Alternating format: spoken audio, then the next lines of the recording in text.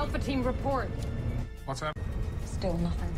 You lost both teams? Get a grip on this operation, Heather. That's Bourne. Green light the asset. Sir, I need more time. We have no time. Are you going to give that order or not? Sir, please. You're too naive to see the truth. There's no bringing in Bourne.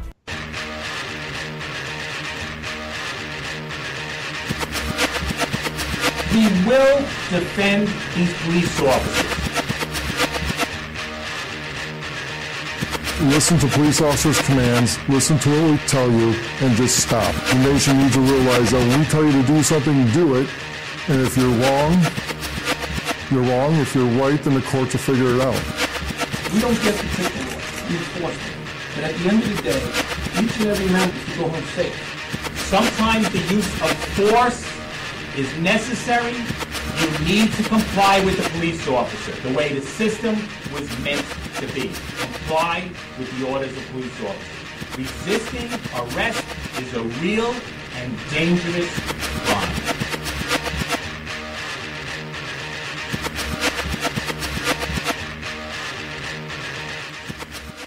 Nonpartisan Liberty for All. I'm your host, Dave Bourne, and it is October 26, 2016, and we're coming to you live from Las Vegas, Nevada. Or Nevada. I can't believe I said Nevada like the fucking tourists. Thank you for tuning in to Nonpartisan Liberty for All. We're on weeknights Tuesday through Thursday at 7 o'clock Pacific, 10 o'clock Eastern on the Nonpartisan Liberty for All media and radio network, which now runs 24 hours a day, 7 days a week. And you can listen live on Spreaker.com and NonPartisanLibertyForAll.com and to the archives immediately following the show on Spreaker, YouTube, Twitter, Tumblr, SoundCloud, Stitcher, and iTunes. On Nonpartisan Liberty for All, we promote self-ownership and the ideas of true freedom and liberty, meaning being able to do whatever you want as long as you respect the freedom of others and don't directly interfere with their freedom. Exposing government for what it is, a mafia based on extortion that rules without consent by threat of force and violence. And we, of course, are always happy to hear from you. You can reach us via phone at 702-470-7664. That's 702-470-7664. Or via Skype at username nonpartisanlibertyforall.com. And I'm still trying to figure out, I had my sound one level.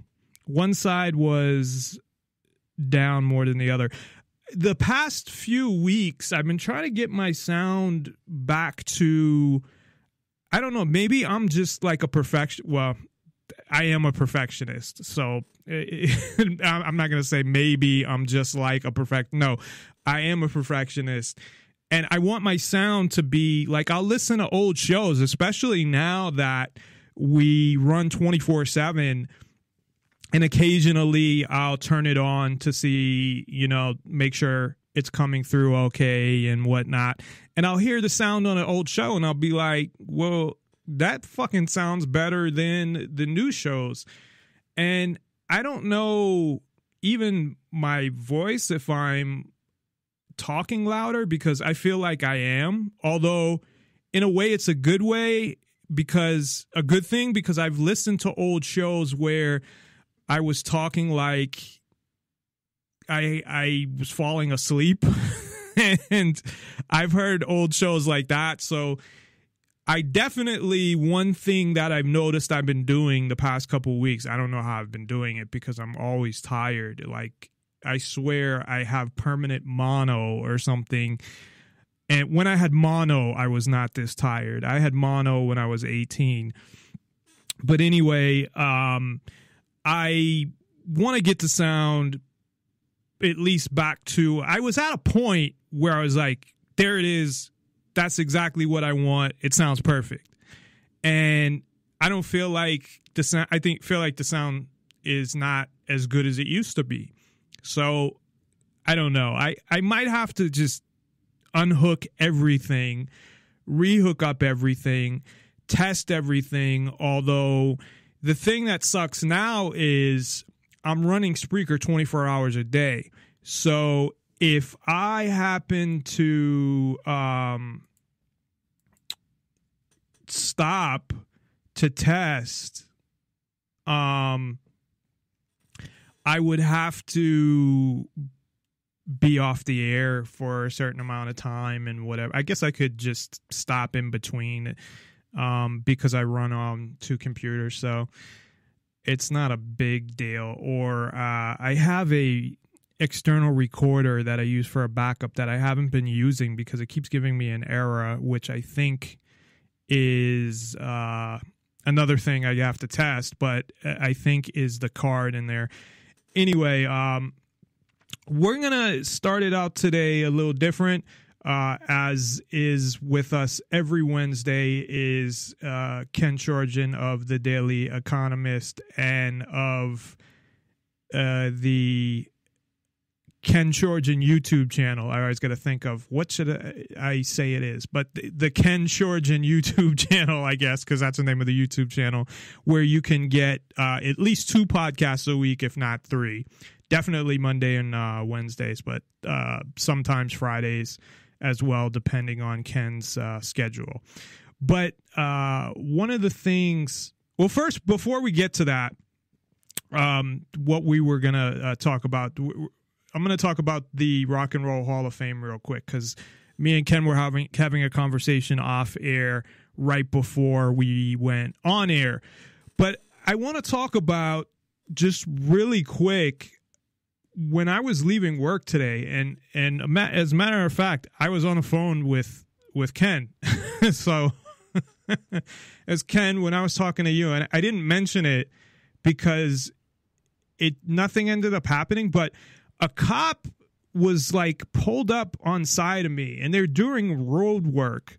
So he moved behind me, but it was like really hard for him to follow me. So it looked like he was like, fuck it, and turned off because he couldn't follow me. But he just like looked at me, and I don't know if it was the way I looked at him or whatever, was like, or he saw, I was on the phone, but I was on, we have that dumb law that you can't, hold the phone to your ear, but I was on my earpiece, but I had like my phone on my leg or something. Also, I tend to get harassed by the police, especially if they pull anything up on me, because then they see the obstruction of a police officer twice. Well, twice I was arrested for it. Wasn't convicted of it twice. Should have never been convicted of it at all.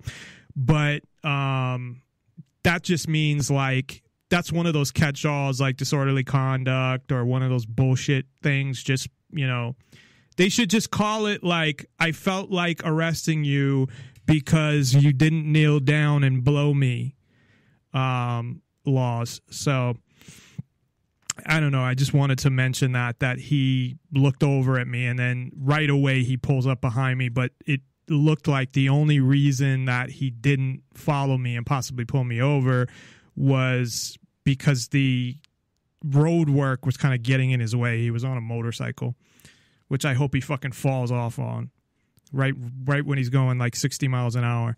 So anyway, before we came on air, Ken had mentioned the Rock and Roll Hall of Fame, which he seems to have a gripe with, and I can't say I blame him, as we were getting into our conversation, and then we were kind of in the middle of the conversation when I had to go to get on air. So, Ken, are you there? I am here. Okay, so I guess it says, I got your article. So there's only 5 slots. So I don't get this. The Rock and Roll Hall of Fame is, I don't know. It's kind of stupid in a way. It's just, and it doesn't have, at least, so we have like the Football Hall of Fame, right? And the basketball, baseball, whatever. I don't know if is there a Hockey Hall of Fame? I don't follow hockey. I don't know that you do neither. Is there? It's in Canada. I could care less. So I don't know. I know how to play hockey, and I used to be able to name all the teams, but I can't now because of expansion. And I could care less about hockey. It's a fucking retarded sport to me. But any sport that the sport is not fighting, and don't get me wrong, like I used to get in a lot of fights, so I really didn't give a fuck. But if you're gonna stop a game to have a fight and then say that that's part of the game, that's retarded. Unless it's boxing, like it just doesn't make sense. And you're on skates, and it's just I don't know, whatever. Half the guys don't have teeth. It's disturbing. So, and on top of that, the only sport, because I'm so disgusted with corporations and how these companies like the NBA, Major League Baseball, as well as the NFL, but I mean, I like football so much that I still watch it, but I won't pay for the package. They get involved in politics. Now, what happened with Colin Kaepernick, never mind the other stuff, because I don't want to get in a big conversation on that, but just the fact that not standing for the national anthem for whatever reason, because I don't stand for it neither, and that's not because of the same reasons. I don't stand for it because I believe the government oppresses its people. It's an oligarchy, whatever. The police, all this shit. So I don't stand for it neither. And I agree with that. But they really are just saying, well, we can't say anything. But they have endorsed Obamacare, and we'll talk a little about that today. I know you had a story about that. They've politically gotten involved in a lot of things, and it's not just the NFL, it's all of the the NBA, I'm sure the NHL as well. I just don't follow them, so I can't really stand them. So the only sport that I love enough to still watch, and I don't watch it as much as I do or as often as I used to. I'll watch when the Raiders play, or I'll still watch Patriots when the Patriots play, or maybe if it's a good game and I have nothing to do, but usually I'll only do that with college. So they just kind of make me sick. But anyway, my point being is that, you have measurable stats. I guess with and there's always arguments about that too. Like, oh, you shouldn't get in, for some sports, I think all of them, they'll argue if you get in if you're a first ballot Hall of Famer, like there shouldn't be first ballot Hall of Famers, no matter how good you are. And that's like retarded. I don't know why, if you're that good. Because of tradition. I know, but I hate tradition. Tradition is something. Well, some sports are baseball is tradition. Well, baseball has been around, right? It's been around forever. But so does football. Has not professional, but college football has gone back to that far as well. Right. They talk about like the Yale-Harvard game or something. I think it's Yale-Harvard. Yeah, it's gone back. They've played each other for like 100 years. So yeah, that goes back as well. But tradition is usually based on things that I don't like, that I would rebel against, of course, being a rebel. But I'm not sure of all the criteria, what the criteria is for the Rock and Roll Hall of Fame, as far as, so I'm assuming, and I had said this to you when we were talking, that you have to have been in music like at least 20 years, because Tupac is actually on this, which I know you have an issue that rappers are on it and it's rock. I guess there could be a rap Hall of Fame, but it's which there is. Is there? And there's a country music Hall of Fame. And I should know that. But fine, you could do that with every type of music. I mean, this is kind of the rock and roll Hall of Fame. Really, every music comes from kind of rock and roll in a way.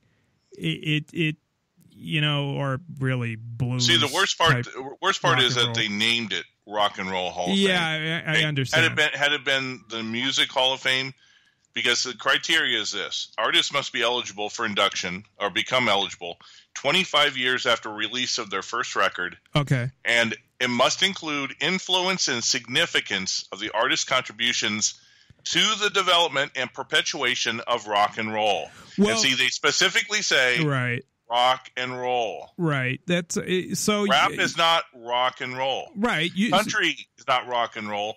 Gospel music is not rock and roll. Etc. Right. No, I understand. They should change. They should change that if they're going to do this, because you have a valid point if that's what it says. But like somebody like Tupac, I mean, the influence that he's had on millions of people, whether you like him or not, you can't deny that. But people, though, it's on music. Okay, if you limit your music to musically one on millions of people, right? But even as an influence, if your influence is limited to one genre of music, okay, then that's everybody's not a significant change. Everybody's usually one genre of music. There's some people that are mess around with kind of like pop. I don't know even what the fuck pop is, because pop could be rockish pop or like R&B pop, or but for the most part, wouldn't you say that most groups are one genre of music? Not necessarily. In general, I'm not saying every single. The Eagles are a band that could go into country. They could go into rock and roll. They could go into pop. Their music stems at least 4 different genres. But that's one group. But I mean, in general, and take a look at The Cure. The Cure could do rock and roll. They could do punk. They can do, pop. Is punk not rock and roll? I mean, so now, no, punk is not rock and roll. But now we get into the definition of what is rock and roll, because that's open to interpretation as well. What is rock? What is rock and roll? Rock and roll is based on a specific type of chord beat. But does it say that within the rules, or does it just say rock and roll? But do you remember where the term rock and roll came from? It came from a gentleman named Alan Freed, who was a DJ in the 50s in Cleveland, Ohio. I remember Alan Freed because he was one of the payola guys, I believe. Yeah, exactly. And he coined the term in the 1950s as a DJ in Cleveland, Ohio, and that's why the Rock and Roll Hall of Fame is in Cleveland, Ohio. And it was probably there's nothing else there anymore, so why not have the Rock and Roll Hall of Fame? Bill Haley's "Rock Around the Clock." You can that type of chord beat is the basis. Yeah, but there's a huge. I mean, you can look at songs from the 50s that they called rock, that they originated as rock, that you would hear them compared to other stuff that people would call rock and roll, and I understand what you're saying if you're basing it off that definition, but now you're getting very, very technical, and the amount of groups that you'd be able to put in would shrink immensely, because you look at like Elvis is considered, of course, rock and roll, but then like is Guns N' Roses rock and roll? I mean, they're they heavy metal. Heavy metal is an extension of rock and roll. Is Nirvana? Are they alternative? Is Blink-182, because they're punk? They're more punk than rock and roll, but they have rock and roll chords. You know what I mean? So you get into a whole, country is rap are good examples that you can define. Sorry, go ahead. Okay, you just sort of, in a sense, contradicted your own argument, because rock and roll is big enough to have a plethora of different types of styles that fit under the rock and roll category. But it doesn't seem like, based off if you go by that definition, if you narrow, how narrow is that definition? Like, would you consider disco rock and roll? No. Disco has its own specific type of beat sequence, and chords that distinguish it as disco. Would you consider folk music like the Mamas and the Papas, or well, that's not folk. I think that's more Peter, like Paul, and Mary. R&B. Well, folk yeah, music that's has folk. has a specific. Yeah, but, no, I agree with you that, like rap is definable. Country is very definable. There's stuff like that comes on the edges where you use the Eagles as an example, and I know some of their stuff, or Kid Rock would be a good example too, where he has rock and roll songs. He even has rap songs that he did that sound like straight up rap, like his first album that most people haven't heard. He has, country songs. So there are people that you're right, that do cross, all these genres. There's not a lot, but I mean, there are people that kind of, you could put them in all of these genres. And I understand what you're saying. If you go by so is that your issue, or is your issue more like the list of people that are I do a sketch actually almost entirely in Photoshop. This pen is something I've been wishing for a long time. Nominated. Go in very No, quickly it's a and combination now something's of playing both. from this Never do that with a article. Mac. Something was just playing from this article, and it's not doing it on mine. You might. I've got ad blocks, so maybe you don't have ad block. So I got out of it, but let me get back in. But it wasn't doing it at first. It just all. See, let me go through the list, and here's the thing.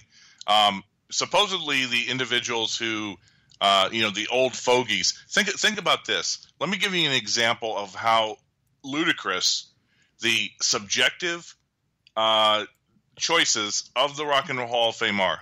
Okay, if I were to tell you there's a band that has had a number one hit in the pop charts for 5 decades, a number one hit in 5 different decades, do you think they deserve to be in the Hall of Fame? Off the top of my head, I would say nobody's ever done this. The Beatles didn't do it. Elvis didn't do it.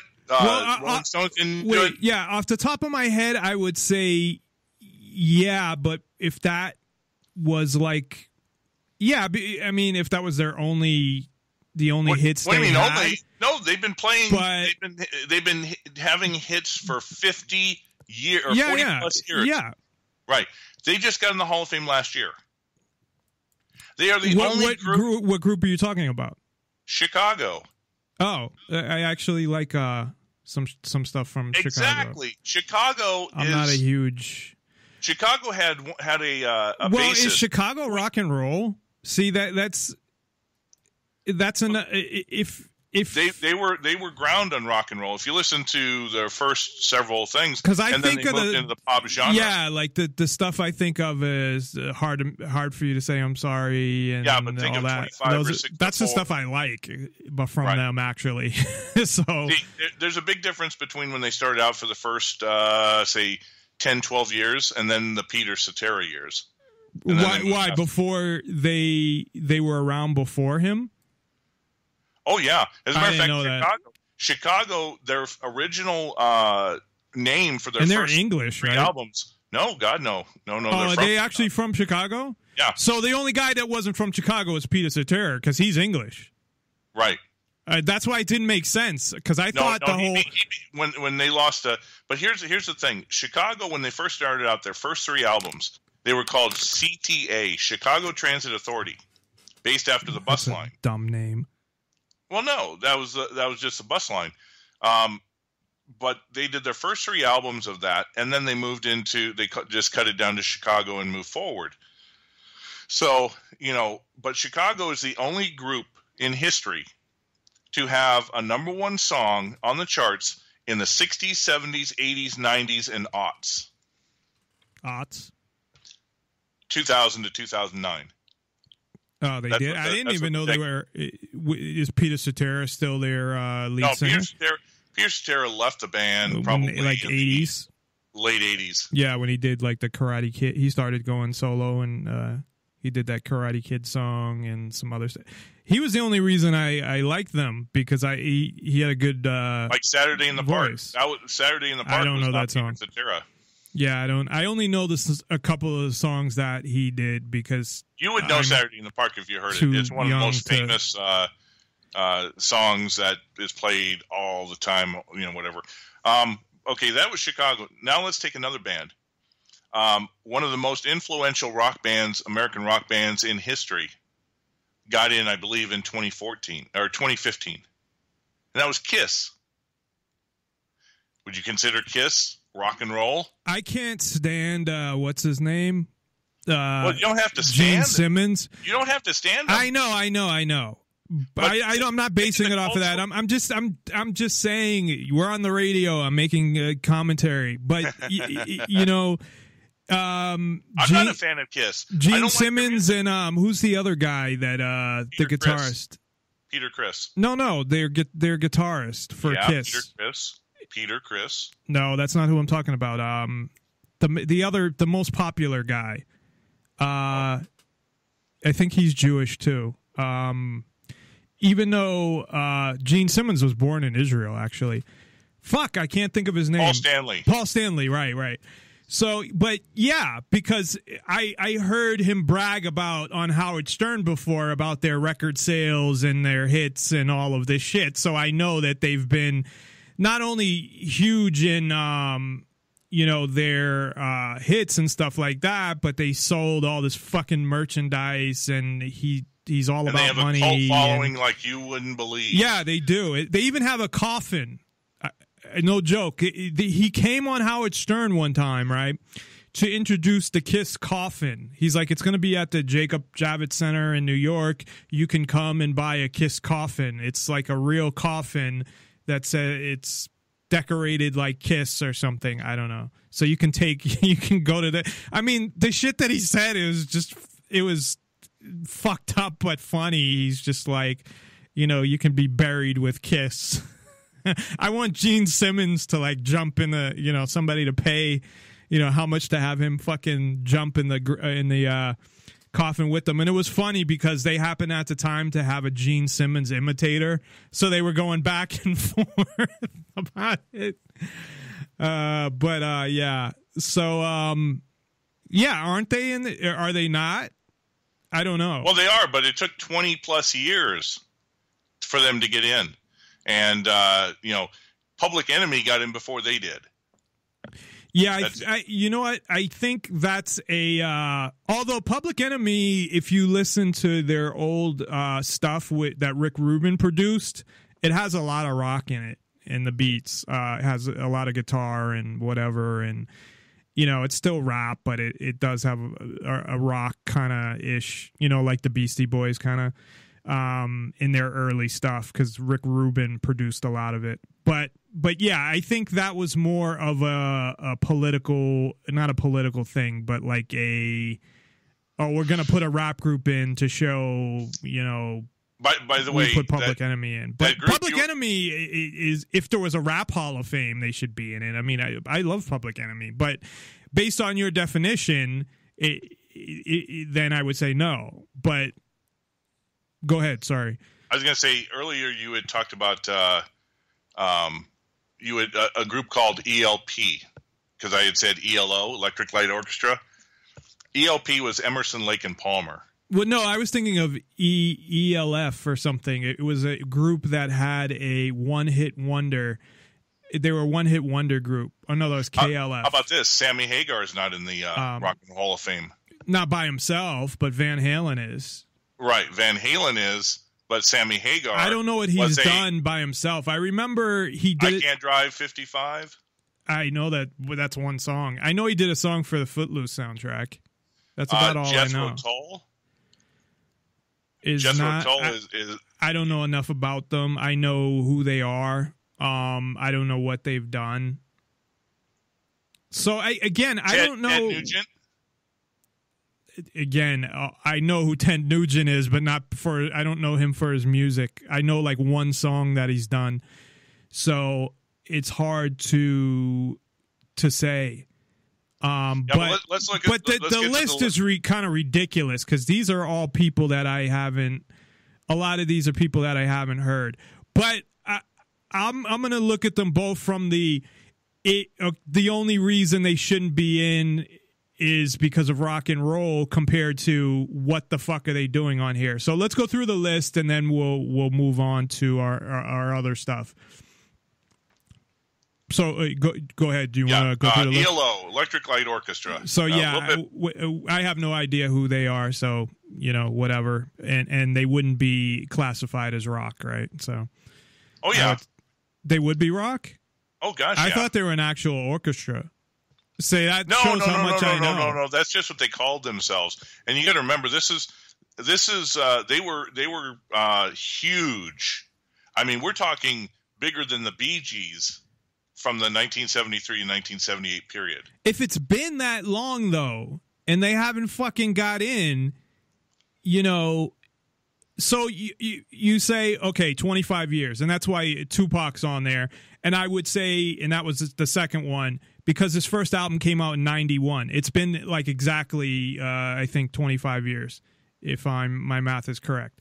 So, and Tupac should definitely be in a Hall of Fame. Now, if we go by the rock definition that rap group shouldn't be in there, then he shouldn't. But that's already been broken.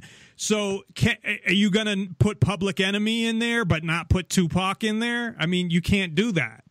You can't. Once you've broken we're putting basically any group in here, how do you go back?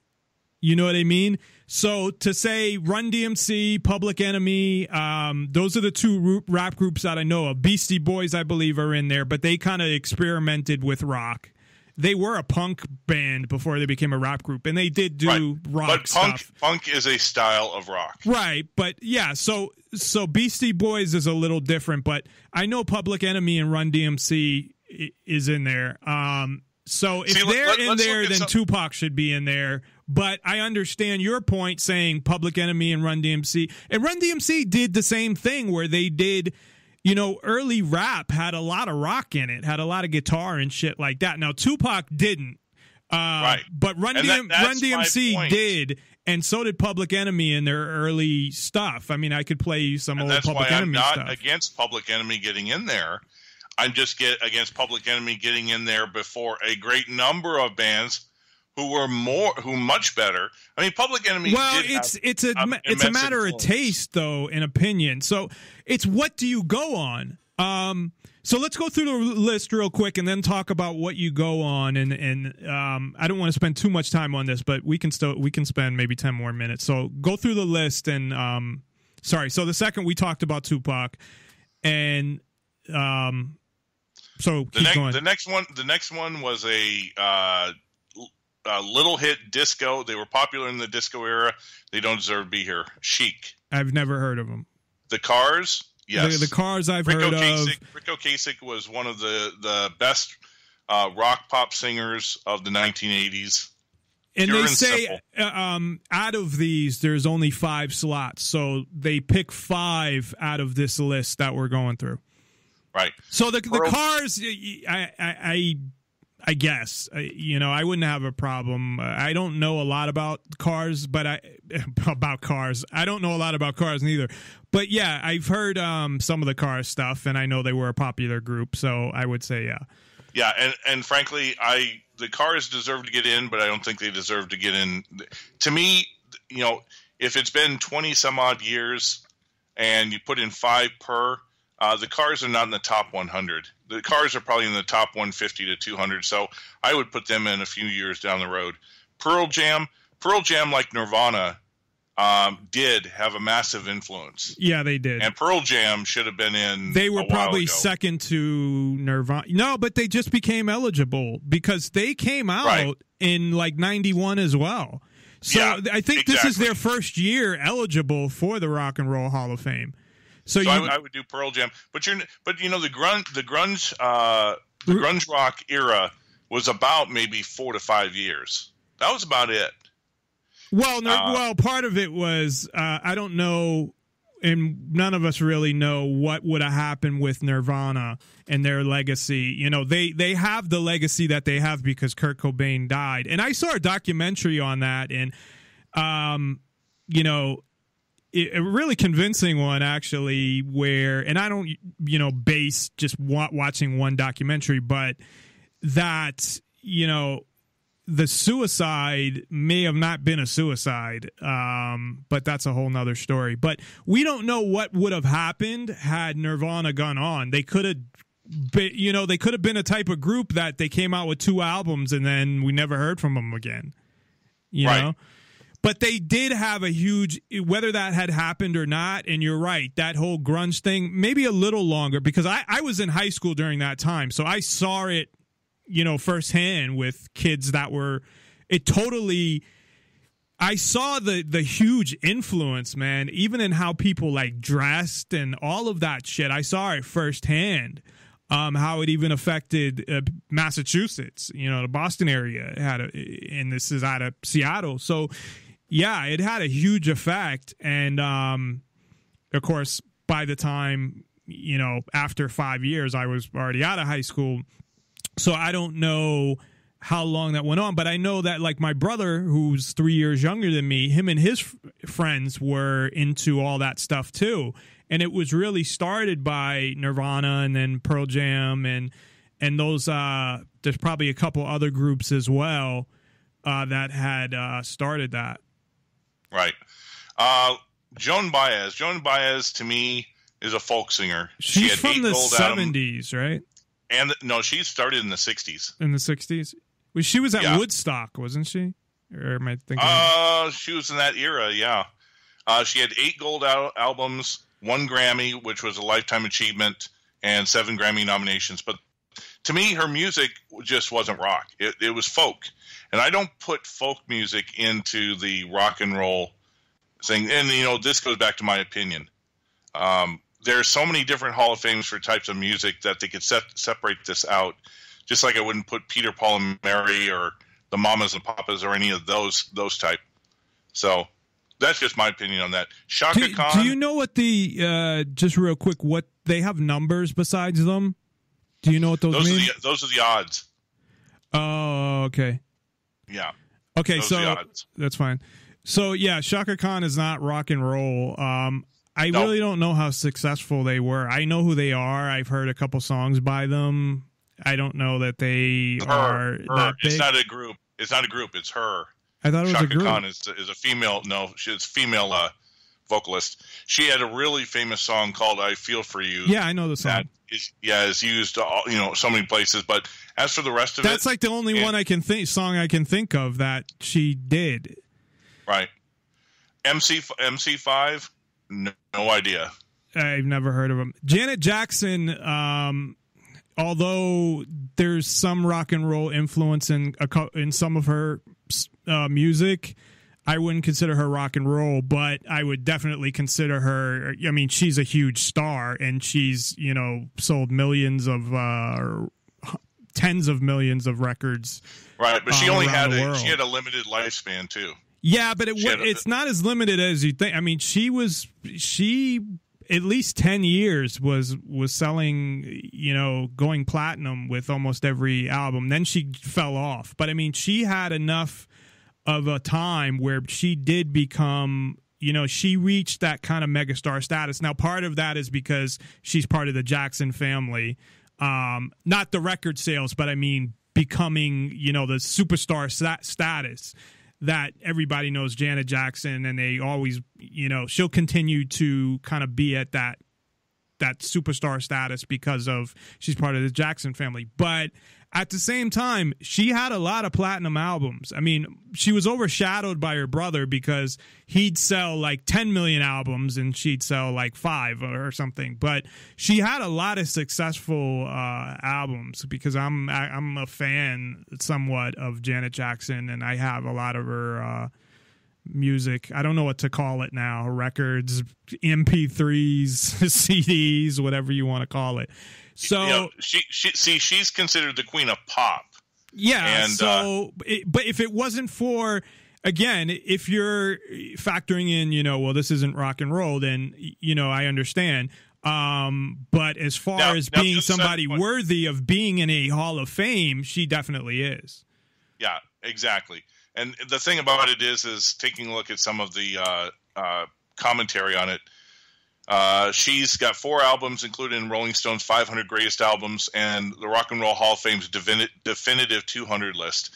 So obviously the Rock and Roll Hall of Fame finds her,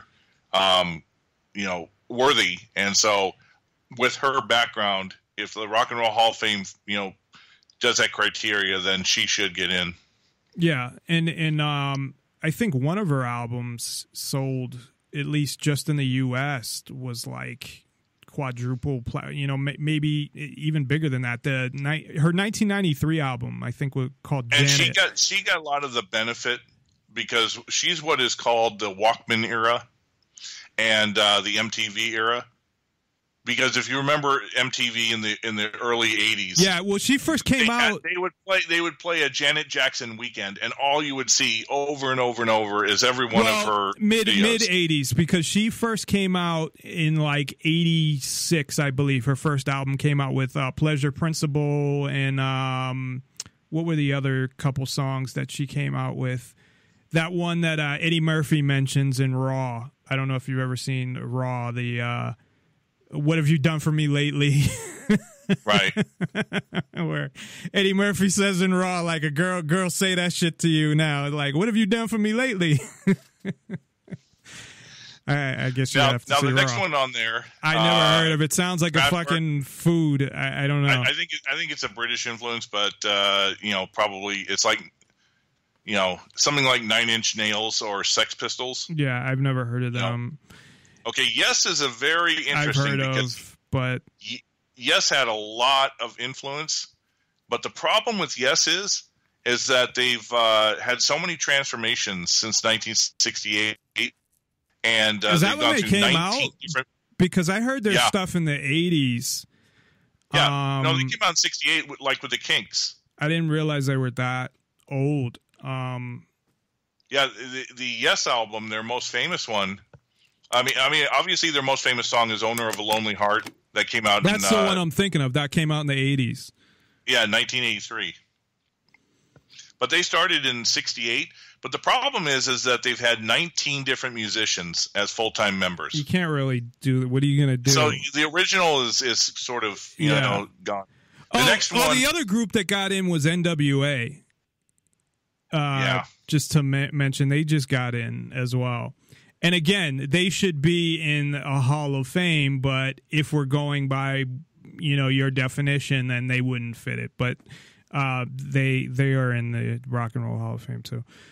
See, to me, I would have a rap Hall of Fame, and there's different styles of rap. Obviously, hip hop would fall into that. Serious hard. It'd be like Eminem. Eminem is not rock and roll. Eminem, to me, would be considered rap, but it'd be a different genre of rap. Well, I think they should have just a music. I almost look at, and see, that's the difference. The Rock and Roll Hall of Fame, I almost look at as the Music Hall of Fame. And I know that's not what it is, but that's like how I kind of look at it. True, but if you take a look, I understand your point, but see, here's the biggest problem with all of these things when you get down to it, and we could probably end it on this versus go through everybody else. Right. The fact of the matter is that each year on television you've got to watch 8 different music things. There's the Country Music Award ceremony. There's the American Music Award ceremony. There's the MTV Award ceremony. I don't watch any of them. MTV shouldn't even have awards anymore because they don't even play fucking videos.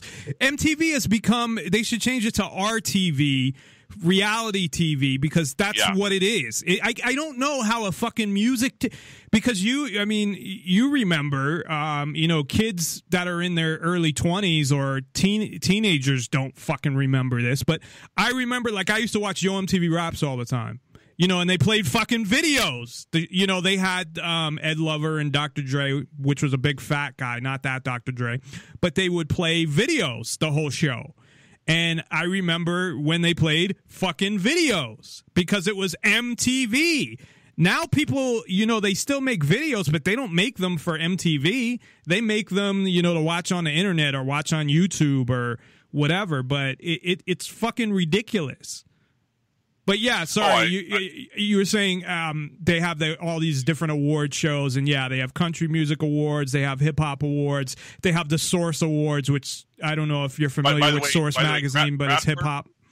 Let me give you a thing about Kraftwerk, and this is what's interesting is talk about influencers, but nobody heard of them. Kraftwerk are inarguably the second most influential pop rock group of the last 55 years. That's how far they back. They were the first pop act to entirely replace their rhythm section with distinctly synthetic instrumentation, and the first act to use a pulsing synth throb as their unvaried signature. It sounds like the entire age of electronic dance music. It sounds like a porno description or something. The entire age of electronic dance music and synth-based pop derives from their inventions. Now, there's an interesting, when you take a look at some of the, like jazz. Jazz has a point where it goes into rock. It's called fusion jazz. Yeah. And rock came from jazz, really, or came from, that type of. Well, you know what the big difference between rock and roll and the music, everything up to before it. The electric guitar.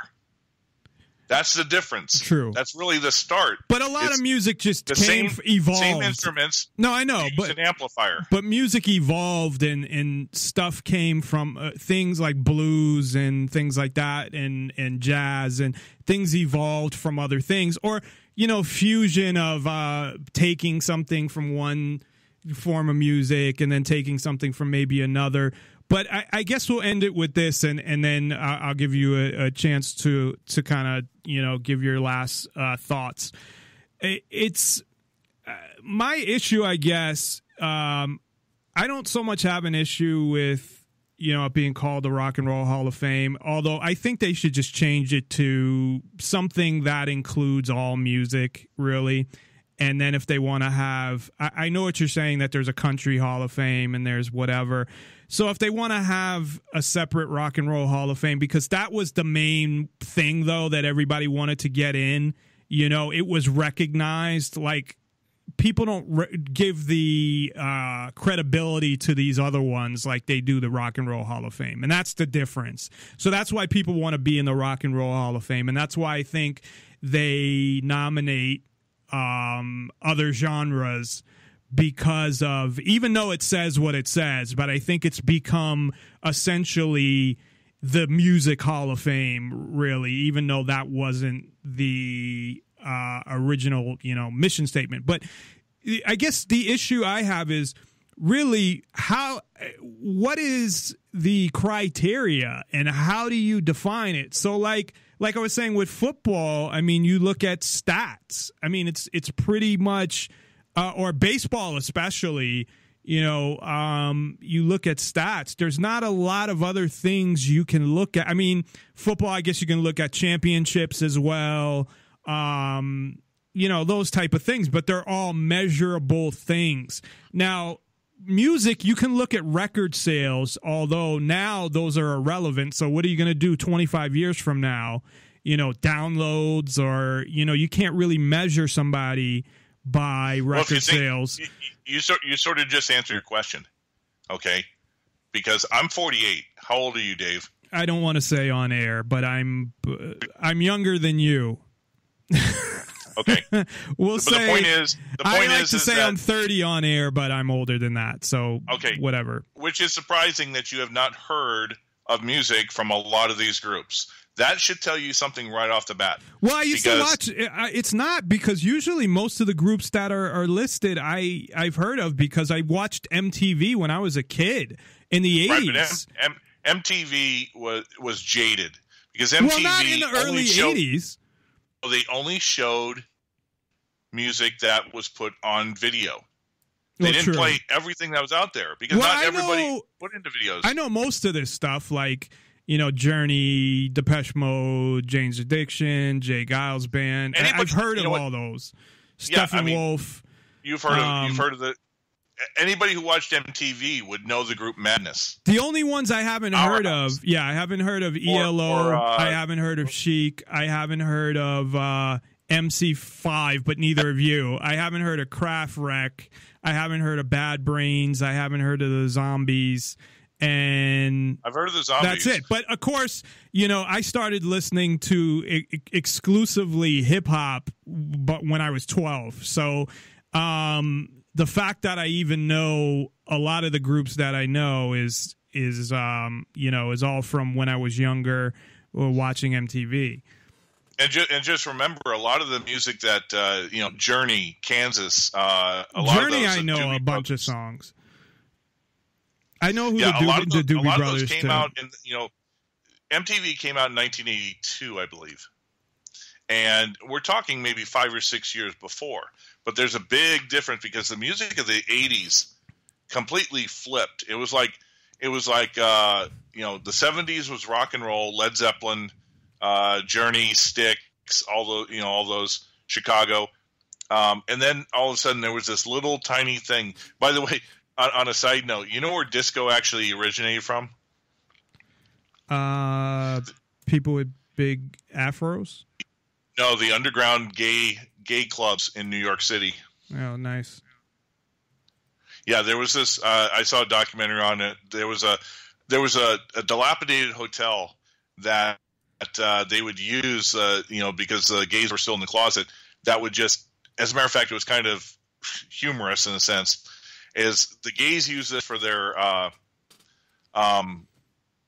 underground dance club, and a lot of straight people who wanted to hang out with the gays would go in there to dance because they were playing this disco music. And from some of the documentaries, you know how Woodstock, they showed pictures of people running around naked out on that farm at Woodstock. Well, This was like Roman orgy debauchery in these places. Sounds lovely. So I mean, that's why disco only lasted about 4 or 5 years. Yeah, that was one of those genres that didn't last too long. I'm getting a little feedback. So I don't know if you got headphones on or if you could turn down my sound to you, because I'm getting a little feedback there. But I don't know. So that's pretty much all I got on that. So as we got a lot to talk about, but anything else that you want to say about it? Not right off. No, it's one of those things that 1 year and a lot of controversy. A lot of people have thoughts on that. I'm a music snob. I believe each genre should be relegated to its own genre. But my music is. You like to separate out things and classify things, and my music was 68 to about 86. That was it. Anything after 92, I really don't. Not my cup of tea. And nothing today. I'm kind of but I don't listen to it. I'm kind of getting like that in the past, I don't know, 5, 6, 7 years, where the new hip hop that comes out is like garbage. So most of it, not everything. Well, I'll still buy new, or I'll get them from the library, new, whatever you want to call them, CDs, I guess, from artists that have been around that I know that are still coming out with music. But if the best music they can come out with is Britney Spears, Justin Bieber, and Ariana Grande, I don't get that shit. Then forget about it. No, I'm talking about stuff that you wouldn't hear on the radio because it's like hardcore hip hop or whatever, or some R&B. Like I do actually like Justin Timberlake, believe it or not. I admit that I like Justin when the beats are produced by Timberland. I like Justin Timberlake. I don't know if you know who Timberland is, but he's a producer and rapper. He's produced a lot of people. So anyway, that was economics. What do you want to start out with? So there's a few different things, actually probably a lot of things to talk about. Spent a lot more time on that conversation than I wanted to, but that's fine. it was something different to talk about, and I thought it was interesting. Let's start with France and what they're doing, because from what you had said in your podcast, and I ended up fucking falling asleep. It wasn't because your podcast, it was because I have no energy anymore.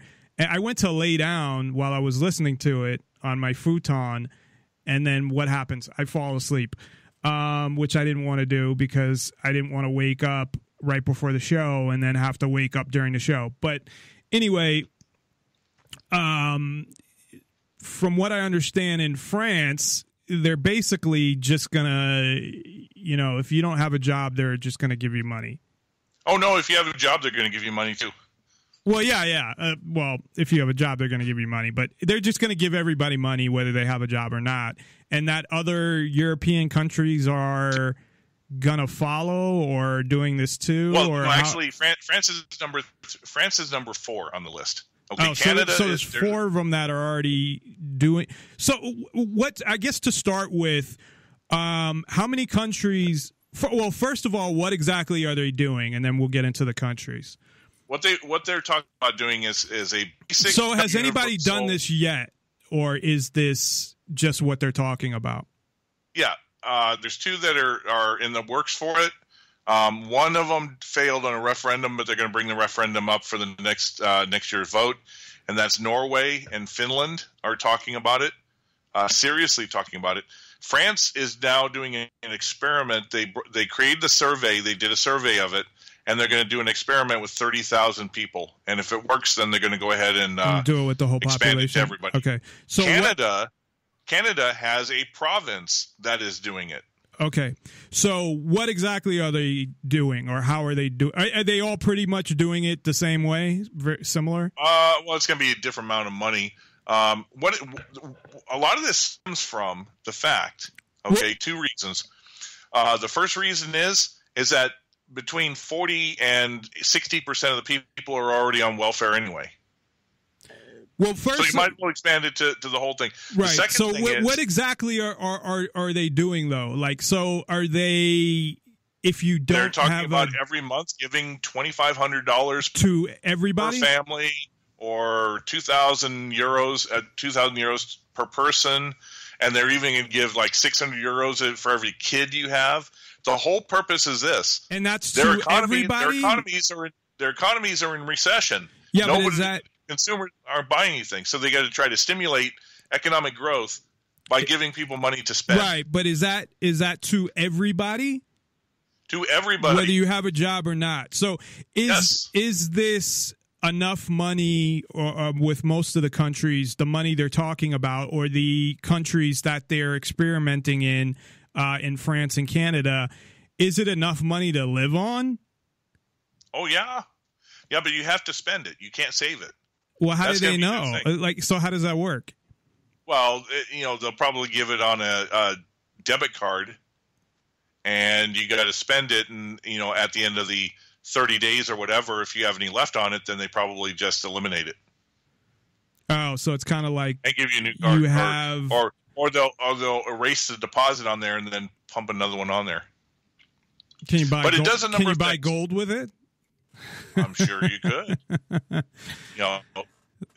The point, and that's the thing about it is buying gold up to a point is also stimulating the economy, because you probably could only spend it locally.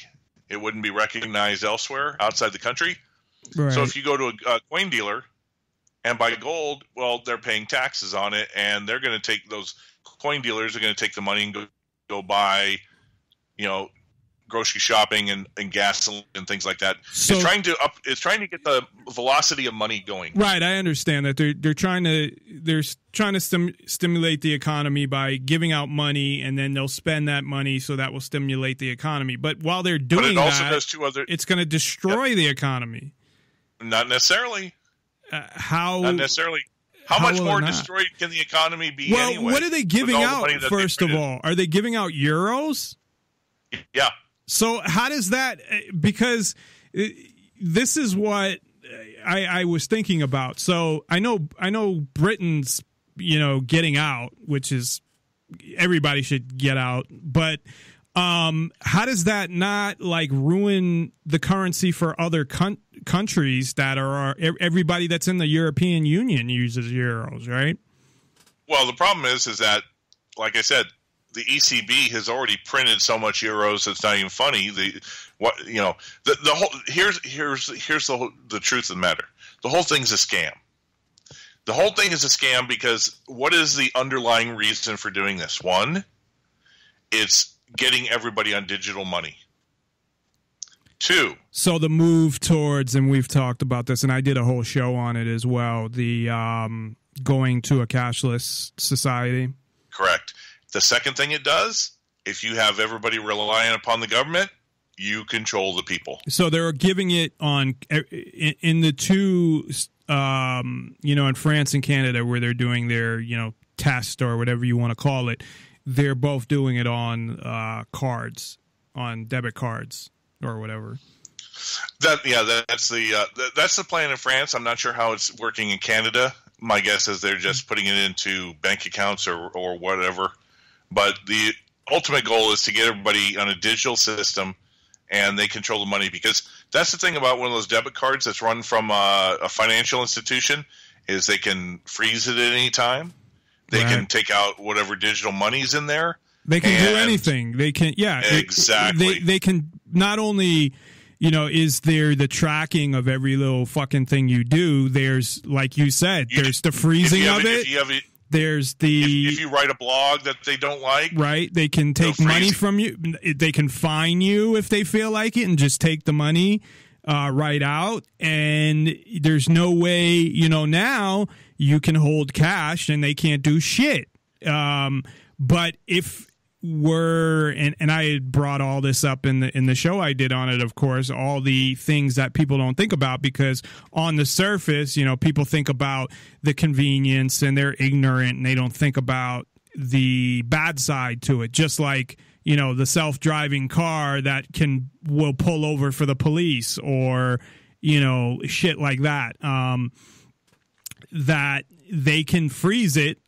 If they feel you committed a crime, which I'm sure as time continues to go on and they run out of, I know they will never run out of laws to pass, but as they become more tyrannical, not just France, but every country, because I'm assuming this is the plan for every country at some point, not giving out the money, but the whole cashless thing is, the more laws they write, the more you could be considered a criminal, whether they want to take guns away or whether they want to limit your speech and say this is hate speech or this is this, and they can automatically fine you, or they can automatically say we're going to shut off your card. You're a fugitive if you don't show up for court, even though it's a bullshit crime that it shouldn't even be illegal. They could pass all these laws and essentially have another way of controlling you where how the fuck you going to escape and you're not. And, there's just so many things that it gives them the ability to do, along with being able to track every single transaction, which they pretty much do now. But if you use cash and you don't use a store card, then they can't. But that's the only way they can't. But you can do that if you want currently, but not if they go cashless, obviously. Yeah, and this is something that is completely insane because the only thing that has kept price inflation from just skyrocketing in every single country, including the United States, has been the fact it's not about monetary expansion. I mean, that's the textbook definition of hyperinflation, expanding the money so it's no longer valuable. What they've been able to do is they've been able to keep everything financialized, the Wall Street and the banks, and then out of the general economy. And so what we've had when they talk about deflation, we've had the velocity of money. Now, do you remember what the velocity of money is? Velocity of money is a tracking mechanism of how many times a single dollar gets passed around in a given period. So say you work for XYZ company, you get your paycheck. You go to you're on your way home and you stop and get gas. Okay, then the owner of the gas station takes his money, goes home and gets groceries, and then the grocer then takes the money and buys more product to fill his thing. You're talking. How many times does that single dollar get passed around? Are you talking about just cash, or are you talking about even electronic? Well, it doesn't matter. Transactions, cash / currency / a dollar. Right. Well, they did like fucking tests on dollars before to kind of see like, you know, how it's been all over the place, you know, where it had like cocaine residue and had this on it and that on it and whatever. And but that was more just a test to see what was on it. But it also kind of showed that has nothing to do with it. No, I know. But what it kind of did was also show how it got passed around to all these people. So it was kind of similar in that sense. But no, I know what you're talking about. Yeah, if you, I remember you did some studies on drugs and all that, and if you take a look at some of the pictures of like who was the big drug lord for a long time? Pablo Escobar. Yeah, he would have stacks of dollars, you know, in the walls and all that. Well, he actually buried. This is a true story, I believe.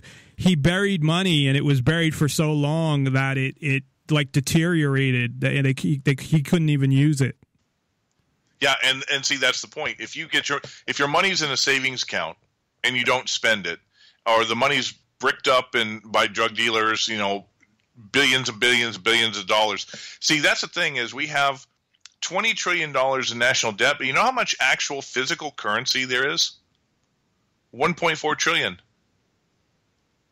Okay, there's not enough currency out there ever printed, physical currency to pay off the debt. It's all electronic, right? Well, that and the banks with what do you call it? Fractional reserve banking, where they create money out of nothing.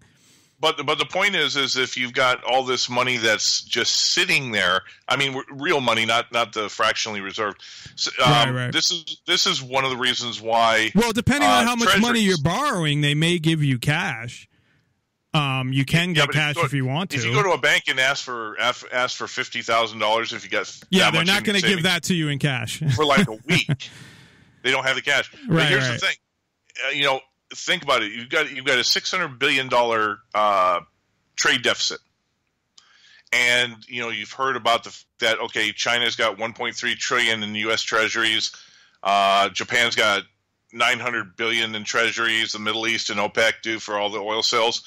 See, it's not feasible to transmit the dollars back and forth.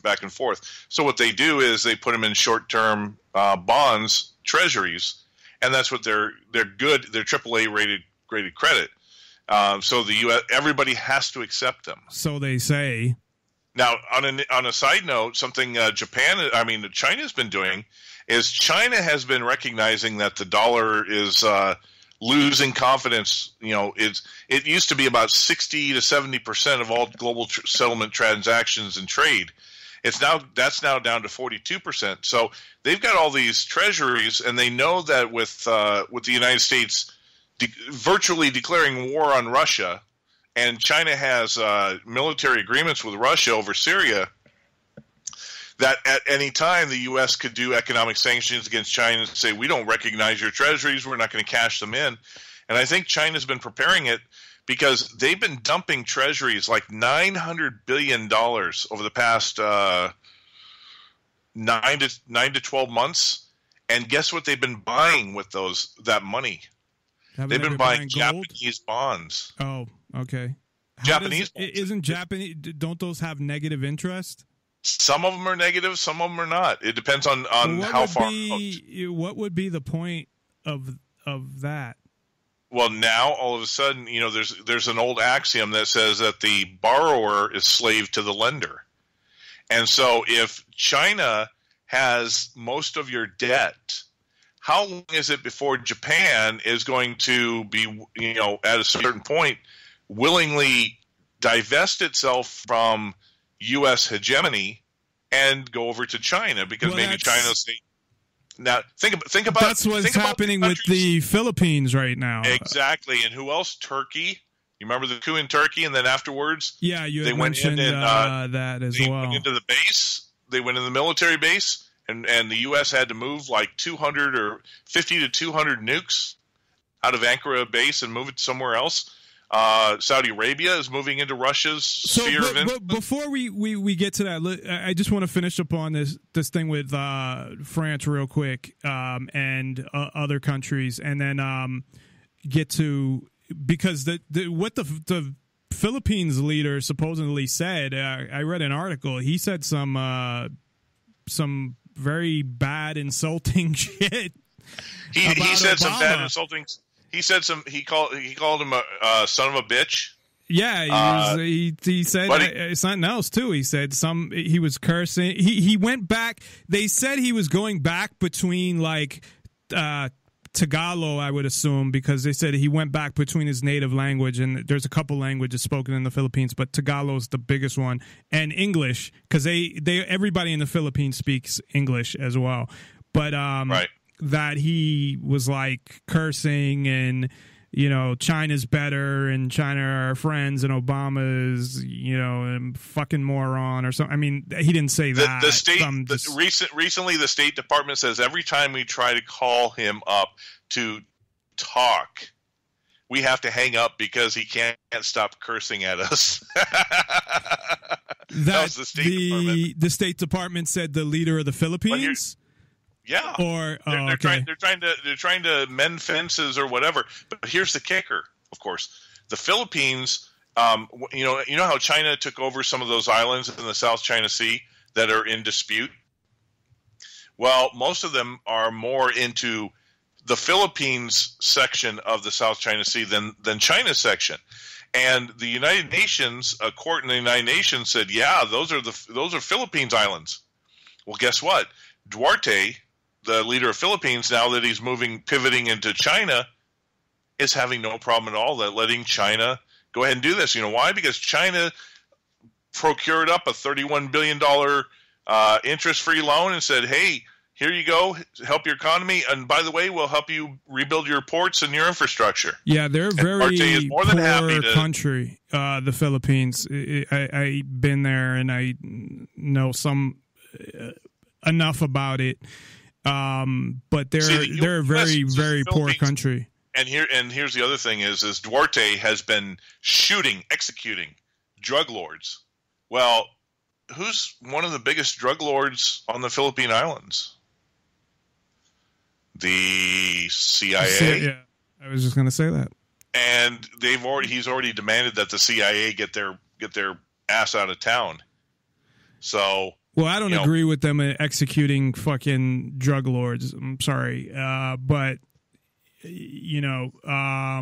so if the Philippines wants to become, not that the United States is much better, to be honest, than China. It's hard to really measure that because I don't live in China, and I don't go through whatever the people there do. So I don't know what their everyday life is like or what goes on between them and the government. I do obviously know within the United States. I don't know if they have police. As far as I know, they don't have.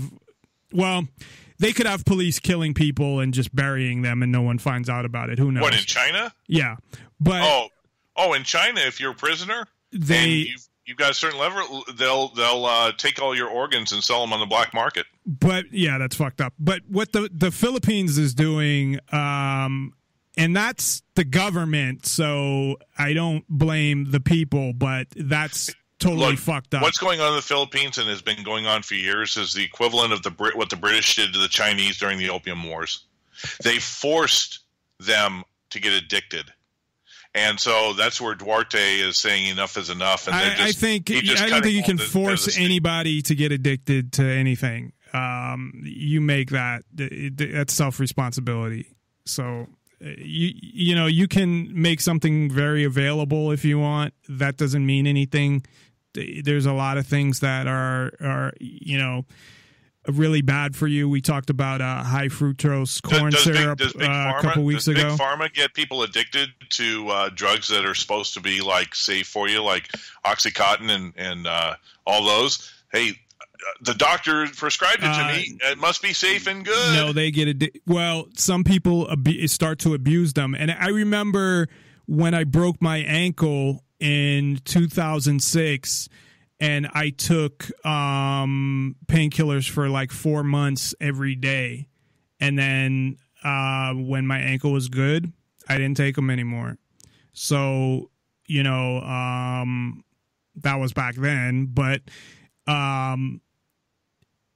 so I don't know. It's people have enough information to say, then I don't want to take painkillers, or I don't want to take this.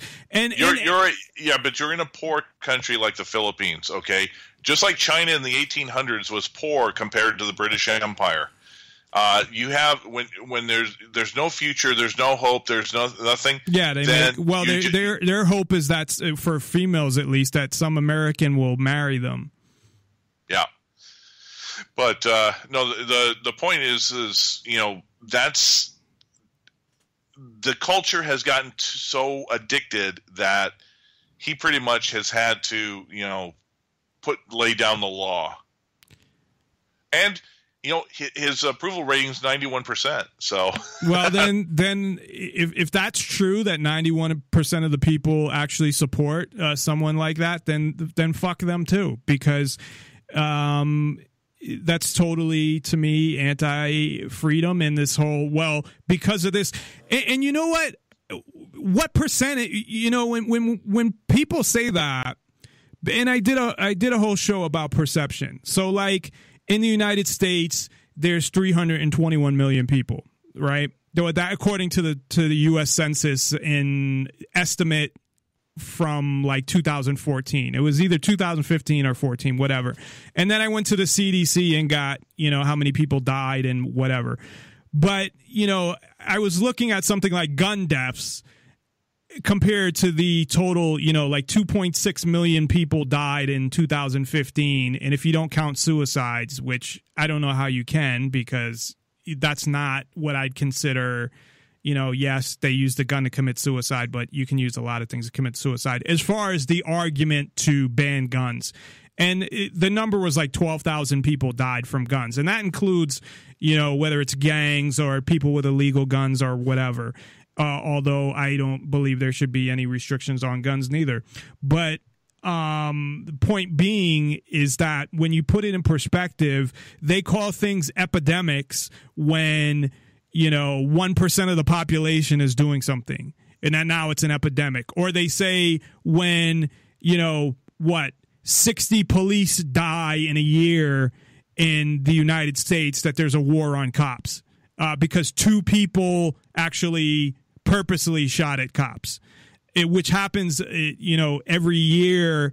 There's a certain amount of people, a certain amount of cops that die. It's usually around the same number. So this year, I forget the last number I looked at, but it won't be more than 100. I don't even think it's been 100 ever. Okay. And we're talking about, thousands of police officers. And it's not even in the top 15 most dangerous jobs. It might be number 15 or 16. So point being is that people don't put things in perspective. If on the media every day they just cover, which they do, and that's why I call it government media, but on the government media, if they cover every day like they do, violence, murder, all of these things, people think that that's what happens to everybody all the time. This place is dangerous. That place is dangerous. So my point being, I can't speak to exactly how far things have gone in the Philippines and what the issues are, because I haven't really looked into it. But I can say in general, and I don't know if you agree with me on this or not, that people don't put things in perspective. They don't look at how the percentage of the population compared to what happens, or the amount of people that die and the percentage that die from like guns. It's not even 1%. They don't put things in perspective. They look at one or two fucking incidences and say, oh, look, this happens all the fucking time now. And this is an epidemic. And it's not. And it's ridiculous. Well, pretty much the whole drug concept, drug war, and all that, I pretty much stay out of it. But I just look at the fact that well, you did say on the radio or on your podcast today that they should end the drug war. So, oh yeah, they should end the drug war. But that's the United States. The rest of the world, you know what? I really can't speak for them. It's the same. It's the same thing in the rest of the world because the reason because why I can't impose. If you think about it as a libertarian, I can't impose my views on somebody else. It's not about imposing your views. I'm not telling people what to do. I'm saying my opinion is that the whole. See, I don't get that though. So because you live in America, you can't have an opinion about another country? Is that what? Oh, I can have an opinion. Saying? Well, that's what I'm saying. Yeah, but it's when it gets to policy and programs. It's the equivalent of like there's an interesting thing about it is there are a number of major truck stops like Flying J or whatever. I'm not sure if it's Flying J, so I'm just. I heard this story, but go ahead and tell it. Yeah, they have now redone their bathrooms. There's a women's bathroom, and then there's a community bathroom. So all the males and transgenders and anybody who thinks that they're a man, whether they are or not, go into the men's room.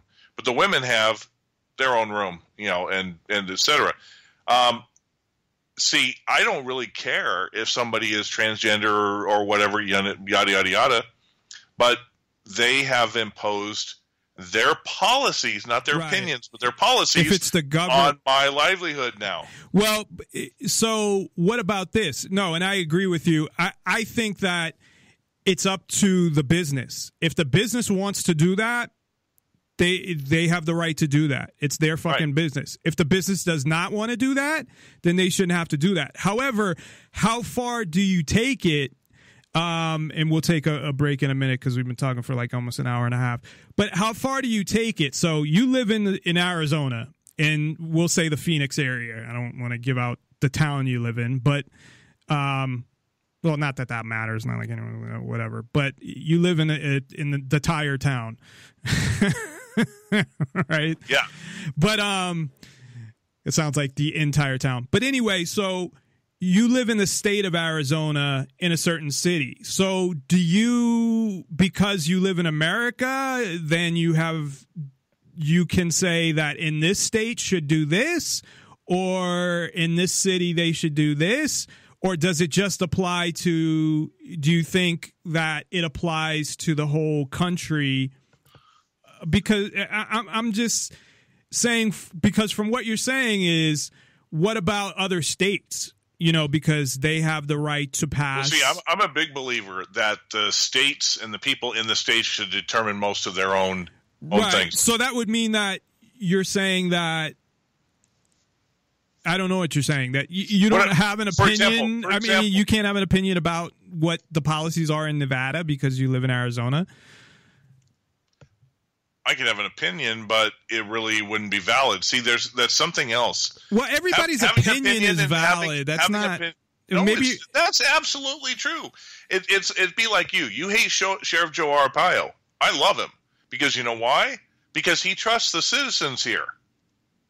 Okay, we have 200,000. I think he's a criminal. Voluntary people who he trusts enough to carry guns and to go help patrol as deputy sheriff. Well, that I support. So when the stuff hits the fan, here is a police department, the sheriff, the most popular sheriff in the country, or at least infamous. He's also the least, so it's it's like a double-edged sword. But here is somebody who's not going to come and take guns. As a matter of fact, he's going to ask the citizens to help if there's a case of a crisis. Well, that I agree with, but I don't agree with a lot of the other stuff he does. Yeah, but you know what? Because of the fact that in Arizona we removed which should be everywhere, we removed.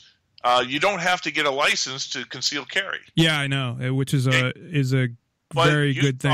Utah all of a sudden says, "Oh my God, we can't do reciprocity on that. You can't conceal carry if you from Arizona and come in here." And you know what? Nevada changed their things too. The reciprocity. Well, no, they haven't. That's where they somebody changed what? State, you can conceal carry, but when you enter the state, you have to go to like a police office or police department. One of the precincts. And register that you're going to be traveling through the state. If you're okay. So if you're from Arizona, you're saying you can go and because you don't get a concealed carry permit.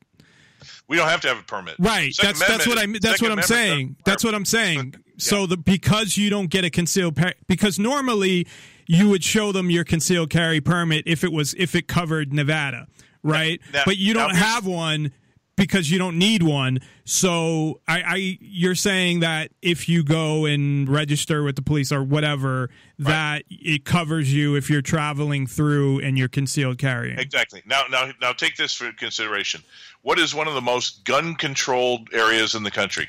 Chicago, Massachusetts, Boston, California, and you have liberals in Massachusetts getting on the television, getting upset that somebody in Arizona can conceal carry or buy from a gun show and not have to register it. Okay? See, that to me is opinion that's not valid. I don't give a rat's ass if you're in Massachusetts because you never come to Phoenix and you're trying to now mandate to me what I do in my own state. I agree with you with that. Now, if I was to say what I think of Boston and Massachusetts because they don't have gun rights, I really don't feel it's right for me to have an opinion on that because in the end, the people have voted in their legislators who removed their gun rights and they're totally content with it. Well, it's not necessarily true, but they brainwash people and push that. But yeah, I have a problem that when other states believe that even though you say, well, they voted them in, and that's a whole bunch of bullshit, and you know it as well. No, who runs the fucking politics is local. You can change your local politics much easier than you can. Who's going to be going easier? But it's still, look at the budget for Phoenix, for example, and look at how much of it is federal money, and look at how the federal government is controlling a lot of states. So I don't believe that. Those elections, I believe, are just as rigged as the presidential election. Now, maybe your town selectman, if you live in a town of 20,000 people, and that's about it. And I don't believe that. And at the same time, I don't believe people have the right to take away negative rights. And I'm going to make sure I emphasize negative rights, meaning, the right to defend yourself, the right to put whatever you want in your body, not the positive rights that the progressives push. But just because they live in another state and the majority wants to take away the rights of the minority, they don't have that right. I don't give a fuck if you live in another country. I still don't believe that your country has any say or any right or any authority. I mean, their only authority is a fucking gun. And you did bring up a good point one time where some people, fall into line just because, well, they're getting their welfare check and they don't want to,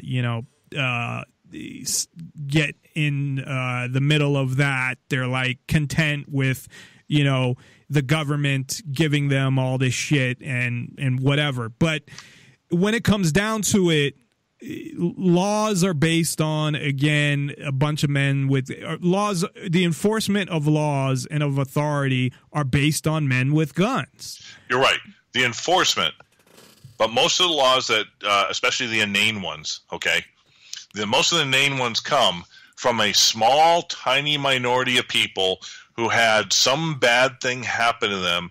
They screamed loud enough, right? But they're still, and then I know, and you, but the rest of and I agree with you. But what I'm saying is, that's even worse because you have a tiny minority that get these laws passed, right? Like the drinking and driving is a perfect example, whether you believe that it should be the way it is or not.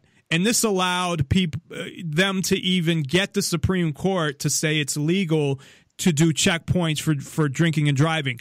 And if you read the decision, even in the fucking decision, they say that they kind of believe that this does violate your rights, but safety is more important. I'm paraphrasing and I'm kind of summarizing, but that's what the Supreme Court says. That's fucking scary, first of all, because we know that the Constitution doesn't mean shit. What political party or political view you have is what matters when you're on the Supreme Court. And, you know, the Supreme Court wasn't even set up for that function in the first place. But the point being is that, like with drinking and driving, it was, you know, a group of mothers or something where, you know, it wasn't that serious in what, the 70s? And then, but the drinking and driving, we'll put that aside. Let's get something a little bit more esoteric. What about the fact of raising the age limit to drink to 21? You know, that didn't happen until the middle 80s, early 80s. No, it was before that. No, because I remember I was grandfathered in when I was. Where did you live at the time? I was in Arizona. Because in Mass, as far as I know, it was 21. Right, and some of the states would have done it on their own, but I think the majority of them did. But the federal law came in, and here's the thing: you hit the nail on the head. Because states are so reliant upon federal money, which the federal government shouldn't be taking taxes and holding it over their heads anyway. I remember when Nevada, for like 2 hours or something like that, raised the speed limit on the freeways to 75, and they then all of a sudden the federal government says, came in, we're going to cut your no. highway funds. Well, you know what they did it with too? They did it with the blood alcohol level, because Nevada, for the longest time, they had, it was 0.10. Right. They said, no, we're not going to lower it to 0.08. And then finally, it took a while. Finally, the federal government said, well, we're not, same thing. We're not going to give you the money for highways or whatever. So then they changed it to 0.08 from 0.10. So that's the same with Common Core. It's the same with so many fucking things. So, but either way, no matter how people want to look at it, as far as I'm concerned, the government, it's like people don't, and this is my opinion, but it's, people don't have the right to vote on what I put in my body. It's not their decision.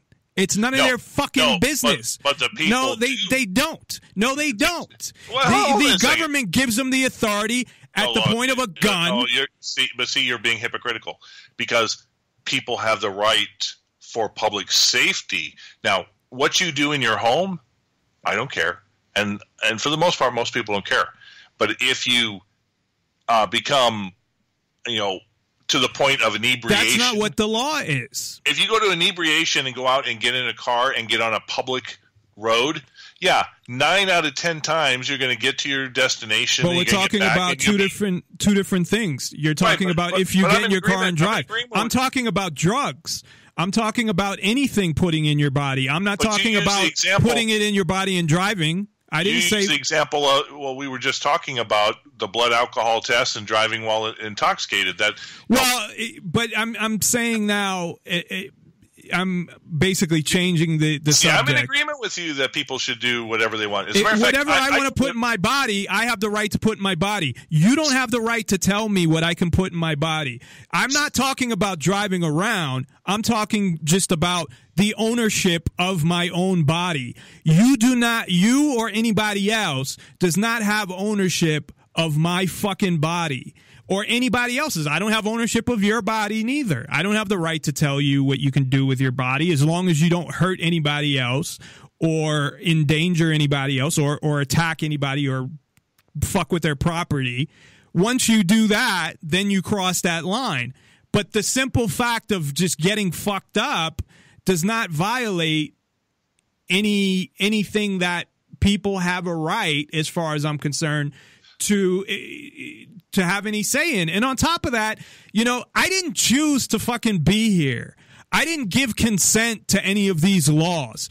I didn't consent to the Constitution, any of it. But it's pushed and applied on me, and where am I going to go? And what about when I'm under 18? But see, that's part of it. And votes don't mean shit. Let's take the drugs out of it for a second. Okay. Well, I just use that because it's the easiest thing to use. I know, but let's something that the majority of people have. Say Cuban cigars. I think they're legal now, though, because let's bring a different option. Roe v. Wade was all based on that a woman has the right. Yeah, it's her body. They like to say it's reproductive. Okay, but in reality, woman has the right to decide what happens with her body, and it says in reproduction thing. Now let's take it to another step. Why, if that's the case, that people have the right to what they put in their body, are they forced to take, for children, vaccines?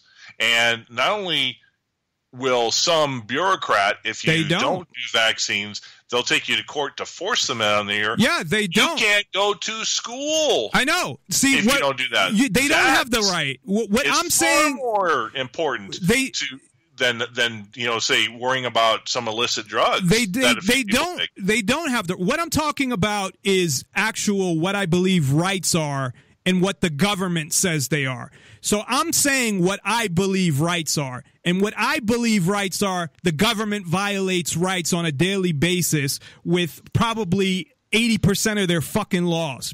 True, and that violates the vaccine thing. Sorry to interrupt, but the vaccine thing does violate people's rights. Now, they can say it's a law, so it doesn't violate people's rights, but it does, and it violates their rights at the barrel of a fucking gun. Because when it comes down to it, if you don't send that kid to school, now, I guess you could homeschool them and say for religious reasons, and you could get around it that way.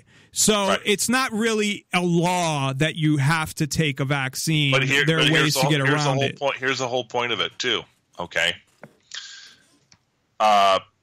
We always say the government this, the government this. The government, all it's made up of men and women. It's made of people. It's made up of elite people, the majority of them. And the people that are running it are mostly elite. True, but take for example what's going on with the FBI. Okay, James Comey is as much a bought and paid for shill as it comes. That's why he didn't bring any charges against Hillary Clinton. But do you think what happened? Real quick, and I don't mean to interrupt, but I just wanted to, so we can have a comparison here. Remember General Petraeus, and what he did wasn't even as bad. Did he end up going to jail or not? What was the punishment for him? No, he signed off and took a plea deal. Right. He lost his clearance, and I know he lost his job. Right. So what he did, and I don't, to be honest, I don't believe that in the context of things, it's all bullshit to me, because this is classified information and whatever, because I don't believe in the whole fucking government structure anyway. But just, the hypocrisy is what I criticize. I'm in full agreement. This is hypocrisy is the only reason why because I don't talk about the Hillary email thing because I don't give a fuck. No, here's the point. There's hypocrisy here. But go ahead and with your point, because I kind of interrupted you there. So you had him who got punished for something that wasn't even as bad, and she gets off. But see, enforcement is a political decision by men. Right, it's by the district attorneys usually. James Comey was on the board of HSBC at the time that Bill Clinton was president, and it was all he did a whole bunch of corruption in that was involved in this, and at that point, Comey became bought and paid for by the Clintons, by the Clinton machine. Now, here's the thing, okay? And I know you hate cops and this, that, but you know what? Do you think every single I don't hate them, but I believe they're all criminals, yes. But I want you to look at it from an open mind for a moment. Not personal, but an open mind. I do. I have a rationale that all cops are criminals, and I can explain why, but go ahead. Do you think every single FBI agent is inherently evil? No. Okay. Hold on to that premise. Do you think that a number of FBI agents who spent years investigating and wanting to do justice to the best of their ability, do you think those guys were pissed off beyond belief when Comey didn't indict her? I'm sure some of them were. Now, where do you think a lot of these WikiLeaks disseminations are coming from? The guy who got shot in the back. Well, Seth Rich did the DNC ones, but a lot of this that's coming out, the Podesta emails, whatever, there is a lot of evidence mounting that a number of FBI agents who were totally pissed that Hillary Clinton didn't get indicted is leaking this stuff to Julian Assange and WikiLeaks, and that's why it's coming out. But if you think of it, that's not being good. They're not doing it to be good. They're doing it. I'm fine with them doing it, but I'm saying the reason why they're doing it is, it's like payback. They're pissed off. Well, which doesn't make them good. No. The action isn't good. But these are people who want to see justice, and they realize I think they're just pissed off. Okay. Either way. But here's the point. These individuals who are bureaucrats, who are part of the system, they could have just ignored it, gone on, cut their paycheck, and gotten their pensions. But they were willing to do something to let the American people know that there's fraud, corruption, and these are people who would do it. We all work in different locations, different things around the country. If these people, think about what Obama's done to any whistleblower. We've got one who's hiding out in Russia. We've got another who's hiding out in an Ecuadorian embassy, and we got one who's in jail. Just got shot. Yeah, another one who's shot. Okay, so if you're a whistleblower, you got a lot that's all of them have been attacked. All of them, at minimum, have been fired, slandered in the media, threatened with jail, threatened with arrest. You have Bradley Manning or Chelsea Manning, who's serving, 20 years, 30 years in jail for letting people know the truth of what the U.S. was doing. There are some good, but right. And if an FBI not agent, every fucking person is bad, and I've never said every fucking person is bad. The majority of them are, and the majority of them don't go far enough. And it doesn't necessarily even mean they're bad. It's just they have a warped sense of reality, or they, at least in my opinion, they could say I have a warped sense of reality. But yeah, but think about it. Have you ever worked in a bureaucracy? Well, every corporation I work for is a fucking bureaucracy. I worked in the military. That's massive bureaucracy. Yeah, it's not the same thing, but I worked for a city municipality. Massive bureaucracy. Okay, a bunch of lifers who don't really care about accomplishing anything. They just want to protect their power struggles and get them to as high a position they can before they retire and get their paycheck. Okay, that's a bureaucracy. Now, how many people in the bureaucracy are willing to put their thing on the line? The reason I say this, okay, is because if you have people who with the threat of jail or having to leave if it found out that they were doing it, are trying to let the American people know that what's going on, to me then it's up to then the American people to then take that information and force change out there. How many people do you really think in America are willing to go what it takes to force change to bring about the freedoms that you were talking about that we've lost over the course of the last 80 years? I don't think they really ever existed, and I mean, there was always levels of freedom. So right. there's a lower level of freedom now than there ever was, and I guess it depends how you look at it, because when the country was established, of course, you had a bunch of people who had no rights. But, within the context of what we're talking about, that, yes, over the years, it's been a long-term goal. And I think it's a long-term goal or sometimes short-term goal because some governments take over right away. Governments are there. They're like businesses. They're organizations that they're there to control as much as possible. And that's what I believe the purpose of a government is.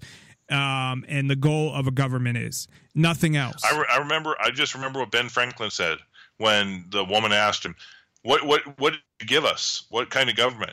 And he said, a republic, if you can keep it. The expectation is that men are evil, they're corrupt, and over time, greed, and that will do that. And if the people then hold them to the fire, which people didn't do. Think about this, too. World War II. But there's never enough freedom in the first place. If you don't have something that, if you're telling me now, people can argue, I believe, and no one ever has, that the Ninth Amendment covers a lot of this shit that they say is illegal, like drugs. Like the Ninth Amendment, in my opinion, could possibly, now I don't know if this was their intention, but I believe it was, that the Ninth Amendment is something that basically covers all of this other shit that you have the right to do as long as you don't hurt anybody else. Because the 10th Amendment. Well, the 10th Amendment is about the states, but the Ninth Amendment... What is not dedicated to the federal government in writing, the federal government should not be dealing with at all, and it's up to the states to deal Fine, but before that is the Ninth Amendment, just like you have, freedom of speech and you have specific rights, you have an amendment that gives you... Basically, just because we didn't say you don't have the right to do drugs or put what you want in your body or the right to defend yourself, although it does say you have the right to, it kind of does say that in the Second Amendment. But anything that we didn't put in there that are freedoms, which I believe that true freedom is you can do whatever you want as long as you don't, affect somebody else's freedom and kill somebody or their property or whatever. That the Ninth Amendment, in other words, says that. Nobody ever mentions the Ninth Amendment because they don't want to deal with the reality of what it might mean. But to me, that's what it means. And it was before the 10th Amendment for a reason. Now, I don't know if they put them in particular order, but before the states have the right to push things on you, they don't have the right to violate your natural rights. And the Ninth Amendment to me says, and it's totally paraphrasing because that's not exactly what it says. It's too open, but it basically says just because we didn't say you have the right to do this does not mean that you don't have the right to do this. And you could say that if there was no freedom of speech amendment, you could say, well, we have freedom of speech based on the Ninth Amendment because based on all of the sayings and writings and even Washington. Now, this is I got from Larkin, a quote from Larkin Rose, not his quote, but Washington's quote, that Washington thought that the people should have a bigger army, basically, or a bigger weapons collection than the government. Because that would give you an actual check and balance. You'd have a real check and balance because if the government got out of hand, they'd know that, the people are armed, so we're going to make sure that we don't violate their rights. But by the way, something interesting. Bill of Rights, a little known court case in 1833, the Supreme Court held in Barron versus Baltimore, that the Bill of Rights was enforceable by the federal courts only against the federal government and not against the states. So the Bill of Rights does not hold sway that the state can violate your rights. Yeah, yes. So only the federal government can't violate your rights, but it's okay for the states too. Bingo. Which is fucking insane. Anyway, I wanted to talk about this last week, and I'm going to lose my voice if I keep going on. and we never got to it, but there's so much going on with gold.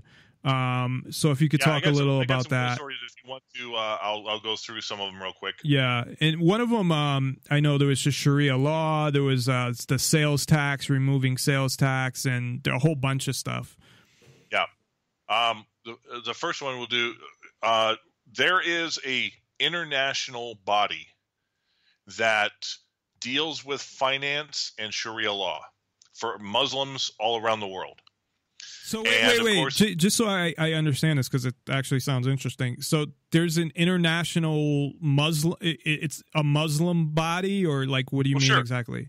So well, it's like think about this: when the Muslims go on a pilgrimage, all Muslims around the world go to a single spot. They go to Mecca. Okay, right. The leader of Saudi Arabia, the king of Saudi Arabia, is considered to be the keeper of the Islamic faith, even whether he's anointed or not, because the fact that Mecca's in Saudi Arabia. That's right kind now. of fucked up, but okay. But of course, we know over the course of Islam, many different sects, many different beliefs in this and that. But it's over dumb shit. I forget the exact difference between the Sharia and the Shiites, not Sharia, the Shiites and the Sunnis. It was over something about Muhammad. It was so stupid.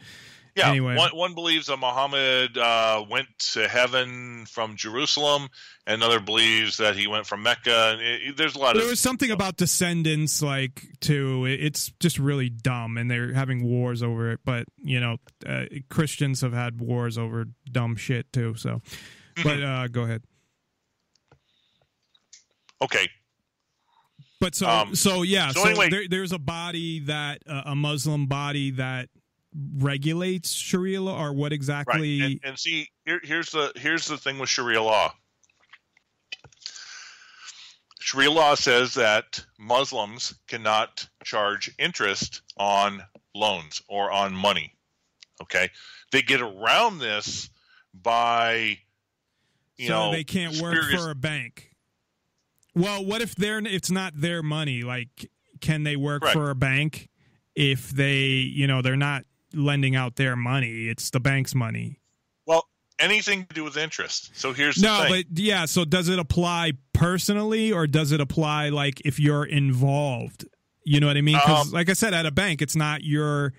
If you give out home loans, right, at a bank, it's not your money, so you're not charging it. The bank is. Say you have a savings account in a bank, and the bank gives you interest. You can't take it?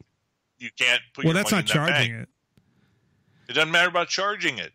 You can't receive it interest at all. Oh, okay, so you can't receive it or charge it. Right. So the big thing has been this too.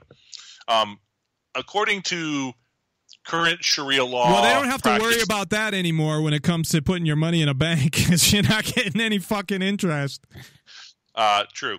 But anyway, they get around that from another different ways. Anyway, the Sharia law when it comes to gold is a currency, a form of money, and you can have some for jewelry, but you can't invest in it as a commodity until this new body. Because here's the thing. Because you can make money off it, is that why?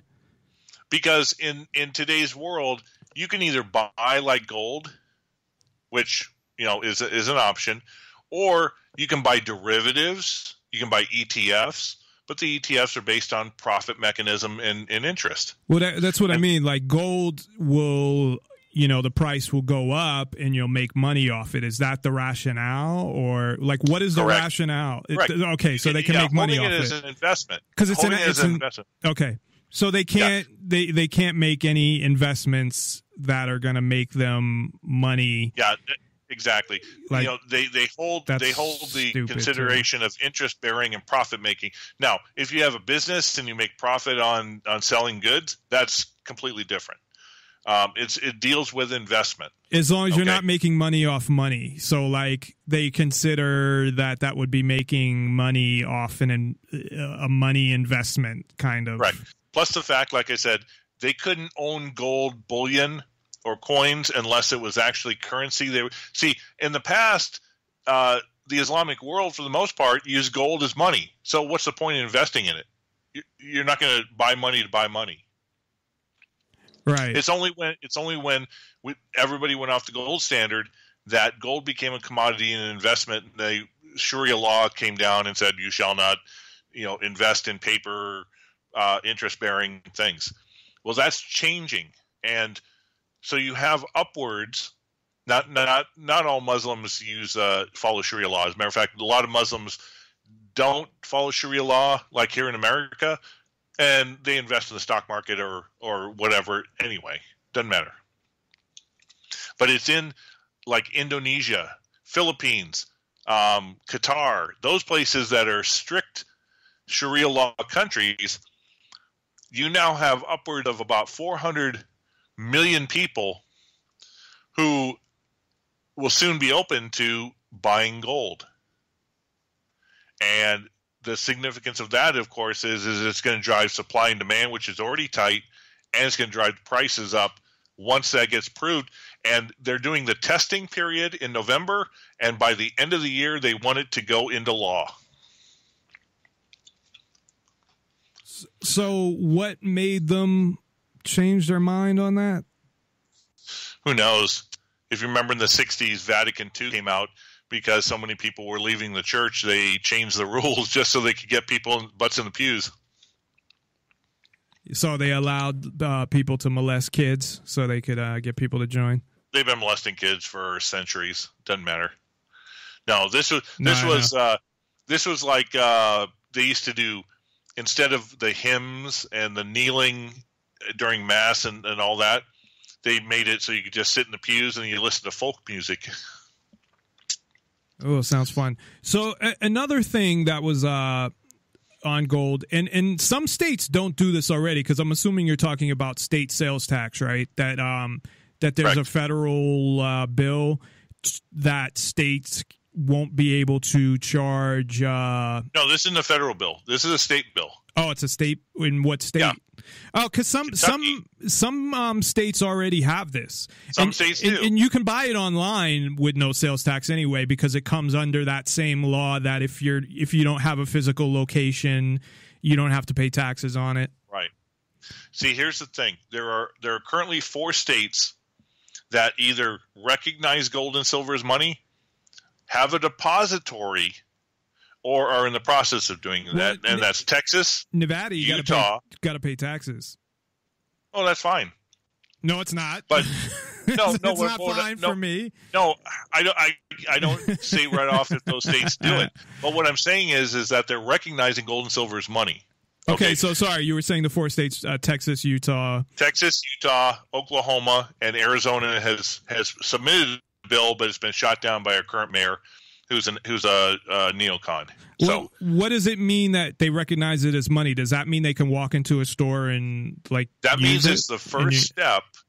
The first step towards having a monetary system in the states in case the dollar collapses. Okay. These states are preparing for a dollar collapse. Texas and Utah have this. They have, in Texas, it's a public depository. In Utah, it's a private depository that works with the state government. People can take their fiat currency, their dollars, they can buy gold at the depository, and they can treat it as a bank account. So they can write checks on it, they can take money or gold out, but their money is stored in gold. Okay. So you are reintroducing a gold standard at the state level. Well, that's a positive thing. Is doing the first thing by they want people. See, the problem is getting people that's to the state you were referring to in your article, or right? That the bill in Kentucky or something, right? Right, and it's been tabled until early 2017. But here's the thing: we have gone 2 generations in America where they don't understand that gold is money or silver is money. Okay, we've been on a fiat currency system since '71. Right. So you have to reintroduce the fact of gold as money to people, and then they can recognize that it's used as money. And if you take away sales tax, then you're giving an incentive for people to start buying gold and silver. It makes no sense to charge sales tax when you're exchanging your fucking money, because that's really what you're doing. And once people start buying and owning gold and silver, then you can start introducing it as a monetary system. In Nevada, what they do is, if it's an actual coin, this makes no sense. It should be the other way around. But if it's a coin, that's actually, say, the U.S. minted a coin, a gold coin like they do, you're charged a sales tax on it. If it's a, what do you call it? I had a bunch of them. It's not an actual coin, but it's shaped like a coin, and it has, an imprint on it. They're called rounds. Right. Round is what I was looking for, and for some reason I couldn't think of it. Yeah, so on the rounds, you can buy those without sales tax. There's no sales tax on the rounds, but there's sales tax on the coins, which really doesn't make any sense, because you would think it should be the other way around. Yeah, it's kind of funny. In Nevada, there was this actually happened about 4 or 5 years ago. There was a company that decided that they were going to pay their employees in gold and silver, not in a paycheck. They would give the equivalent amount of gold and silver, and then they'd give them time off to go cash it in at the local coin store, which was nearby. Well, what's the significance on it? What's the denomination on a gold coin? $50. What's the denomination on a silver coin? $1. So what they were doing is on an ounce. Say you get a paycheck of $2,000 a month. That's on an ounce. Give the person, if it's less than an ounce, then it's split up. Like a half ounce would be $25 of gold. Exactly. Whatever. So what they would do is, say you got $2,000 a month for pay. They would give an ounce of gold and maybe a half ounce of gold, and then a number of silver. Okay. Well, what they were doing is, on their payroll taxes, they were saying that they were only paying the employees, 50, 70, about $110 instead of $2,000 currency. So they were getting away with having to pay exorbitant amount of Social Security and yada, yada, yada. So federal government took them to court, and they said, what does the Constitution say about money? And the court took a look, and they said, if this is minted from the U.S. Mint, why is there a numeric denomination on this coin? And the courts ruled in the business's favor, because gold from the mint with a dollar denomination on it is considered money. You would think. Yeah. So, at a certain point, that's an interesting way to go. Is you can cut down a lot of your business expenses by paying your employees in the equivalent fiat amount of gold and silver. There you go. Because I'll take that. Money. And you know what? There's going to be a certain time they're going to do it in Bitcoin, because it's got a value of money. Now, Bitcoin is not recognized as a sovereign currency, but it's kind of interesting because a story we didn't get to, but I'll stay over if you want to run another half hour. The euro may be on its way out in Europe. 3 days ago, the co-founder, one of the architects back in 1999 who created the euro currency, came out and did a speech where he said, "The Eurozone is a ticking time bomb that will explode sooner or later," said one of the founders of the single currency and the chief architect of the euro. He said that it is realistically, it will be a case of muddling through, struggling from one crisis to the next. Is difficult to forecast how long, but it cannot go on endlessly. He is forecasting the euro being gone.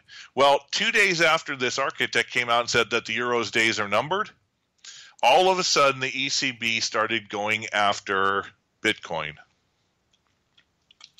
and they're going to try to regulate Bitcoin, because they fear that as the euro starts collapsing, which it's now gone down to below 109, it's almost back to parity.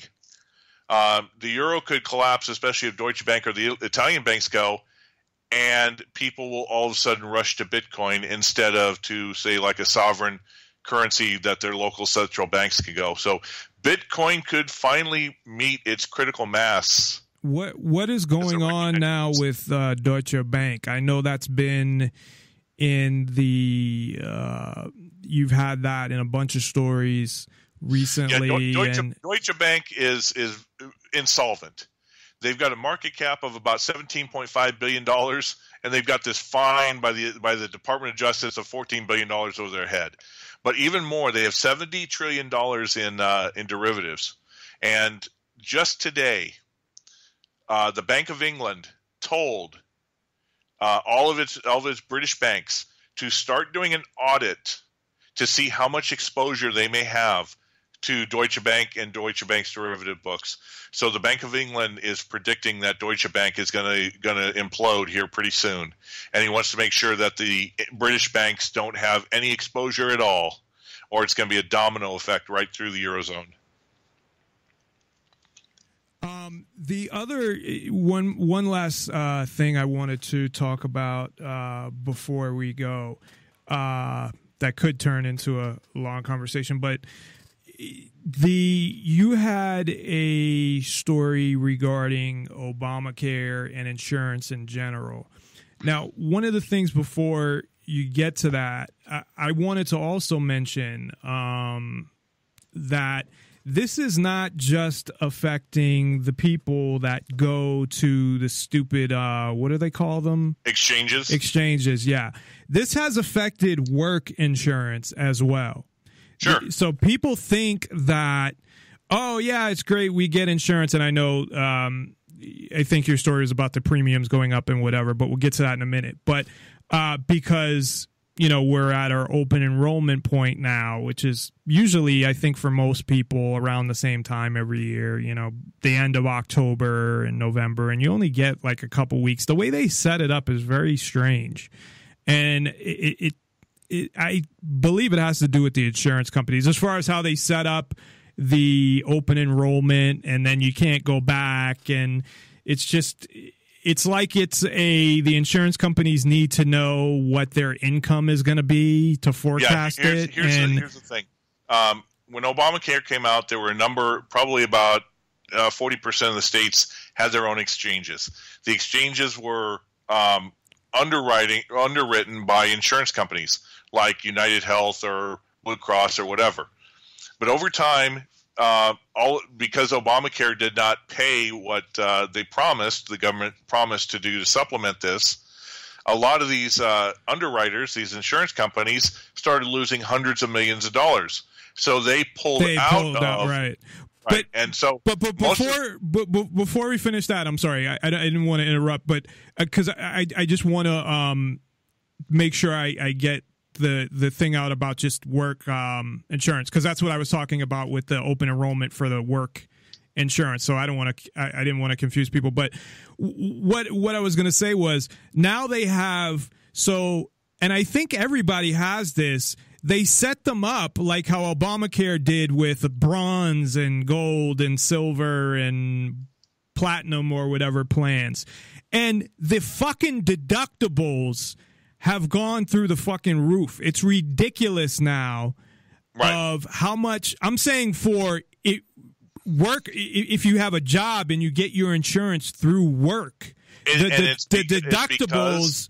It's because of Obamacare. Yeah, they've caused these insurance companies to lose so much money that now they're having to get more money from people not in Obamacare, but who get their normal. Right. Well, that's what I was getting to. That I know that because of Obamacare, it has made insurance worse for everybody, not just the exchangers. And I'll let you finish. But I know you were saying that.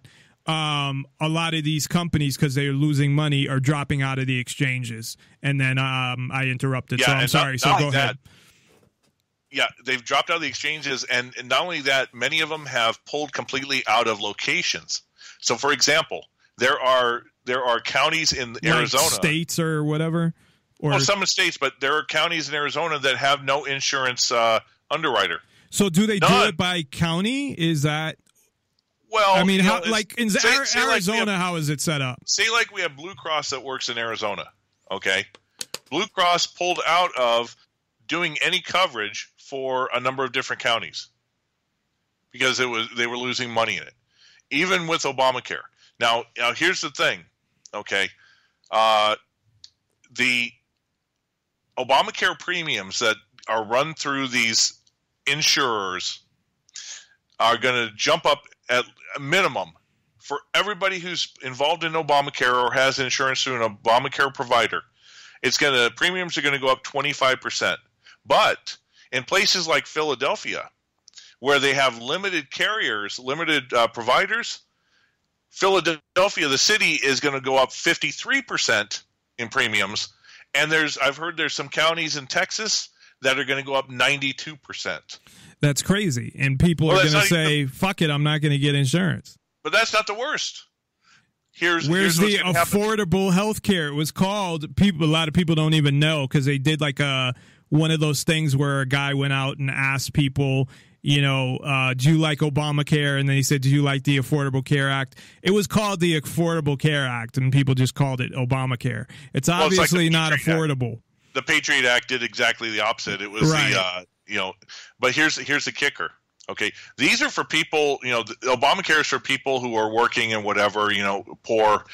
But how about those who are on fixed incomes like retirees? Well, here's the kicker.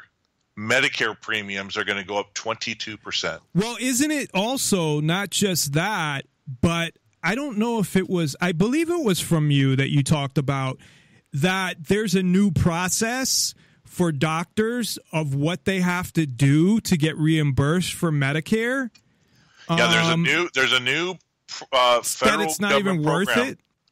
That means that the doctor has to submit reports to the federal government to get paid for Medicare. Yeah, like detailed reports of tests and all this shit. Of tests that they don't need, but they have to do them anyway, and it's going to add about 14 and a half hours per week or per month to the doctors already, and they might just not so they can get paid for Medicare. And they might not even get paid, or they might not get paid that much, because if they miss something, they might say, well, you didn't include this, so you have to either redo it or we're not going to pay you, and it's going to delay probably the payment time, so that's money that you don't have while you're waiting for the fucking government to pay you. So yeah, people are going to say we're not going to take Medicare.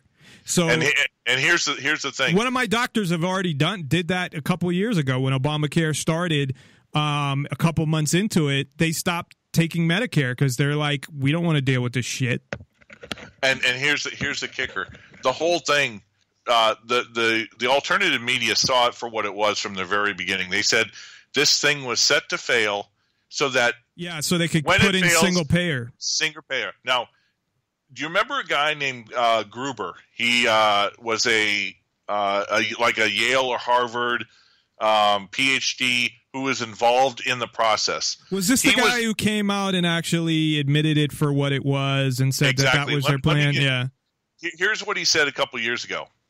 Lack of transparency is a huge political advantage, Gruber said, and basically call it the stupidity of the American voter or whatever, but basically that was really, really critical for the thing to pass. So they lied about it. He admits they lied about it. Otherwise, it wouldn't have passed. Now's what he said after the premiums are going to go up by 25%. This is what he said today. If the CBO, the Congressional Budget Office, scored the individual mandate as taxes, the bill dies. So had they called it a tax, it wouldn't have gone through. Right, and that's what they labeled it when it went through the Supreme Court. Oh, this is a tax. Right. Now, but it had already passed, so it was beyond thing. Now is what he said today.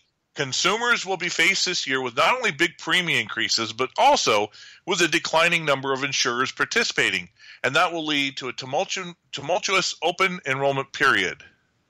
So what he's saying is that, hey, it's working exactly as we said it would. Oh, here's also what he said. Look, once again, there is no sense of just what has to be fixed. The law is working as designed.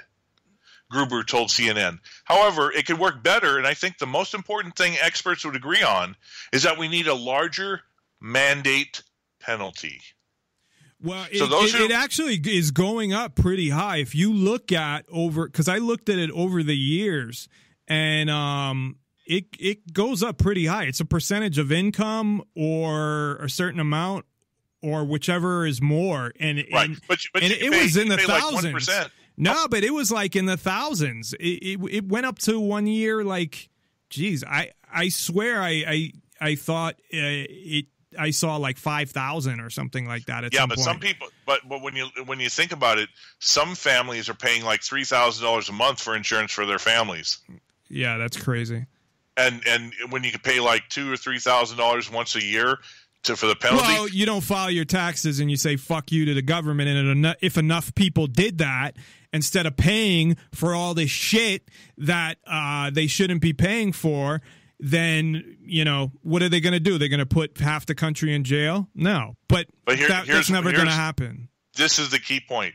The law is working as designed, which means that he knew it was supposed to fail. No, I understand. And the whole purpose is to bring about a government-run healthcare system, single-payer. And look who's probably going to become president, the person who came up with the idea, who came up with that back when Bill Clinton was president, who came up with a single-payer system. And, Obama fucking even said, this is how much of a, we all know politicians are liars. I can't believe they actually go around asking people, do you trust this politician? Why would you even ask that question?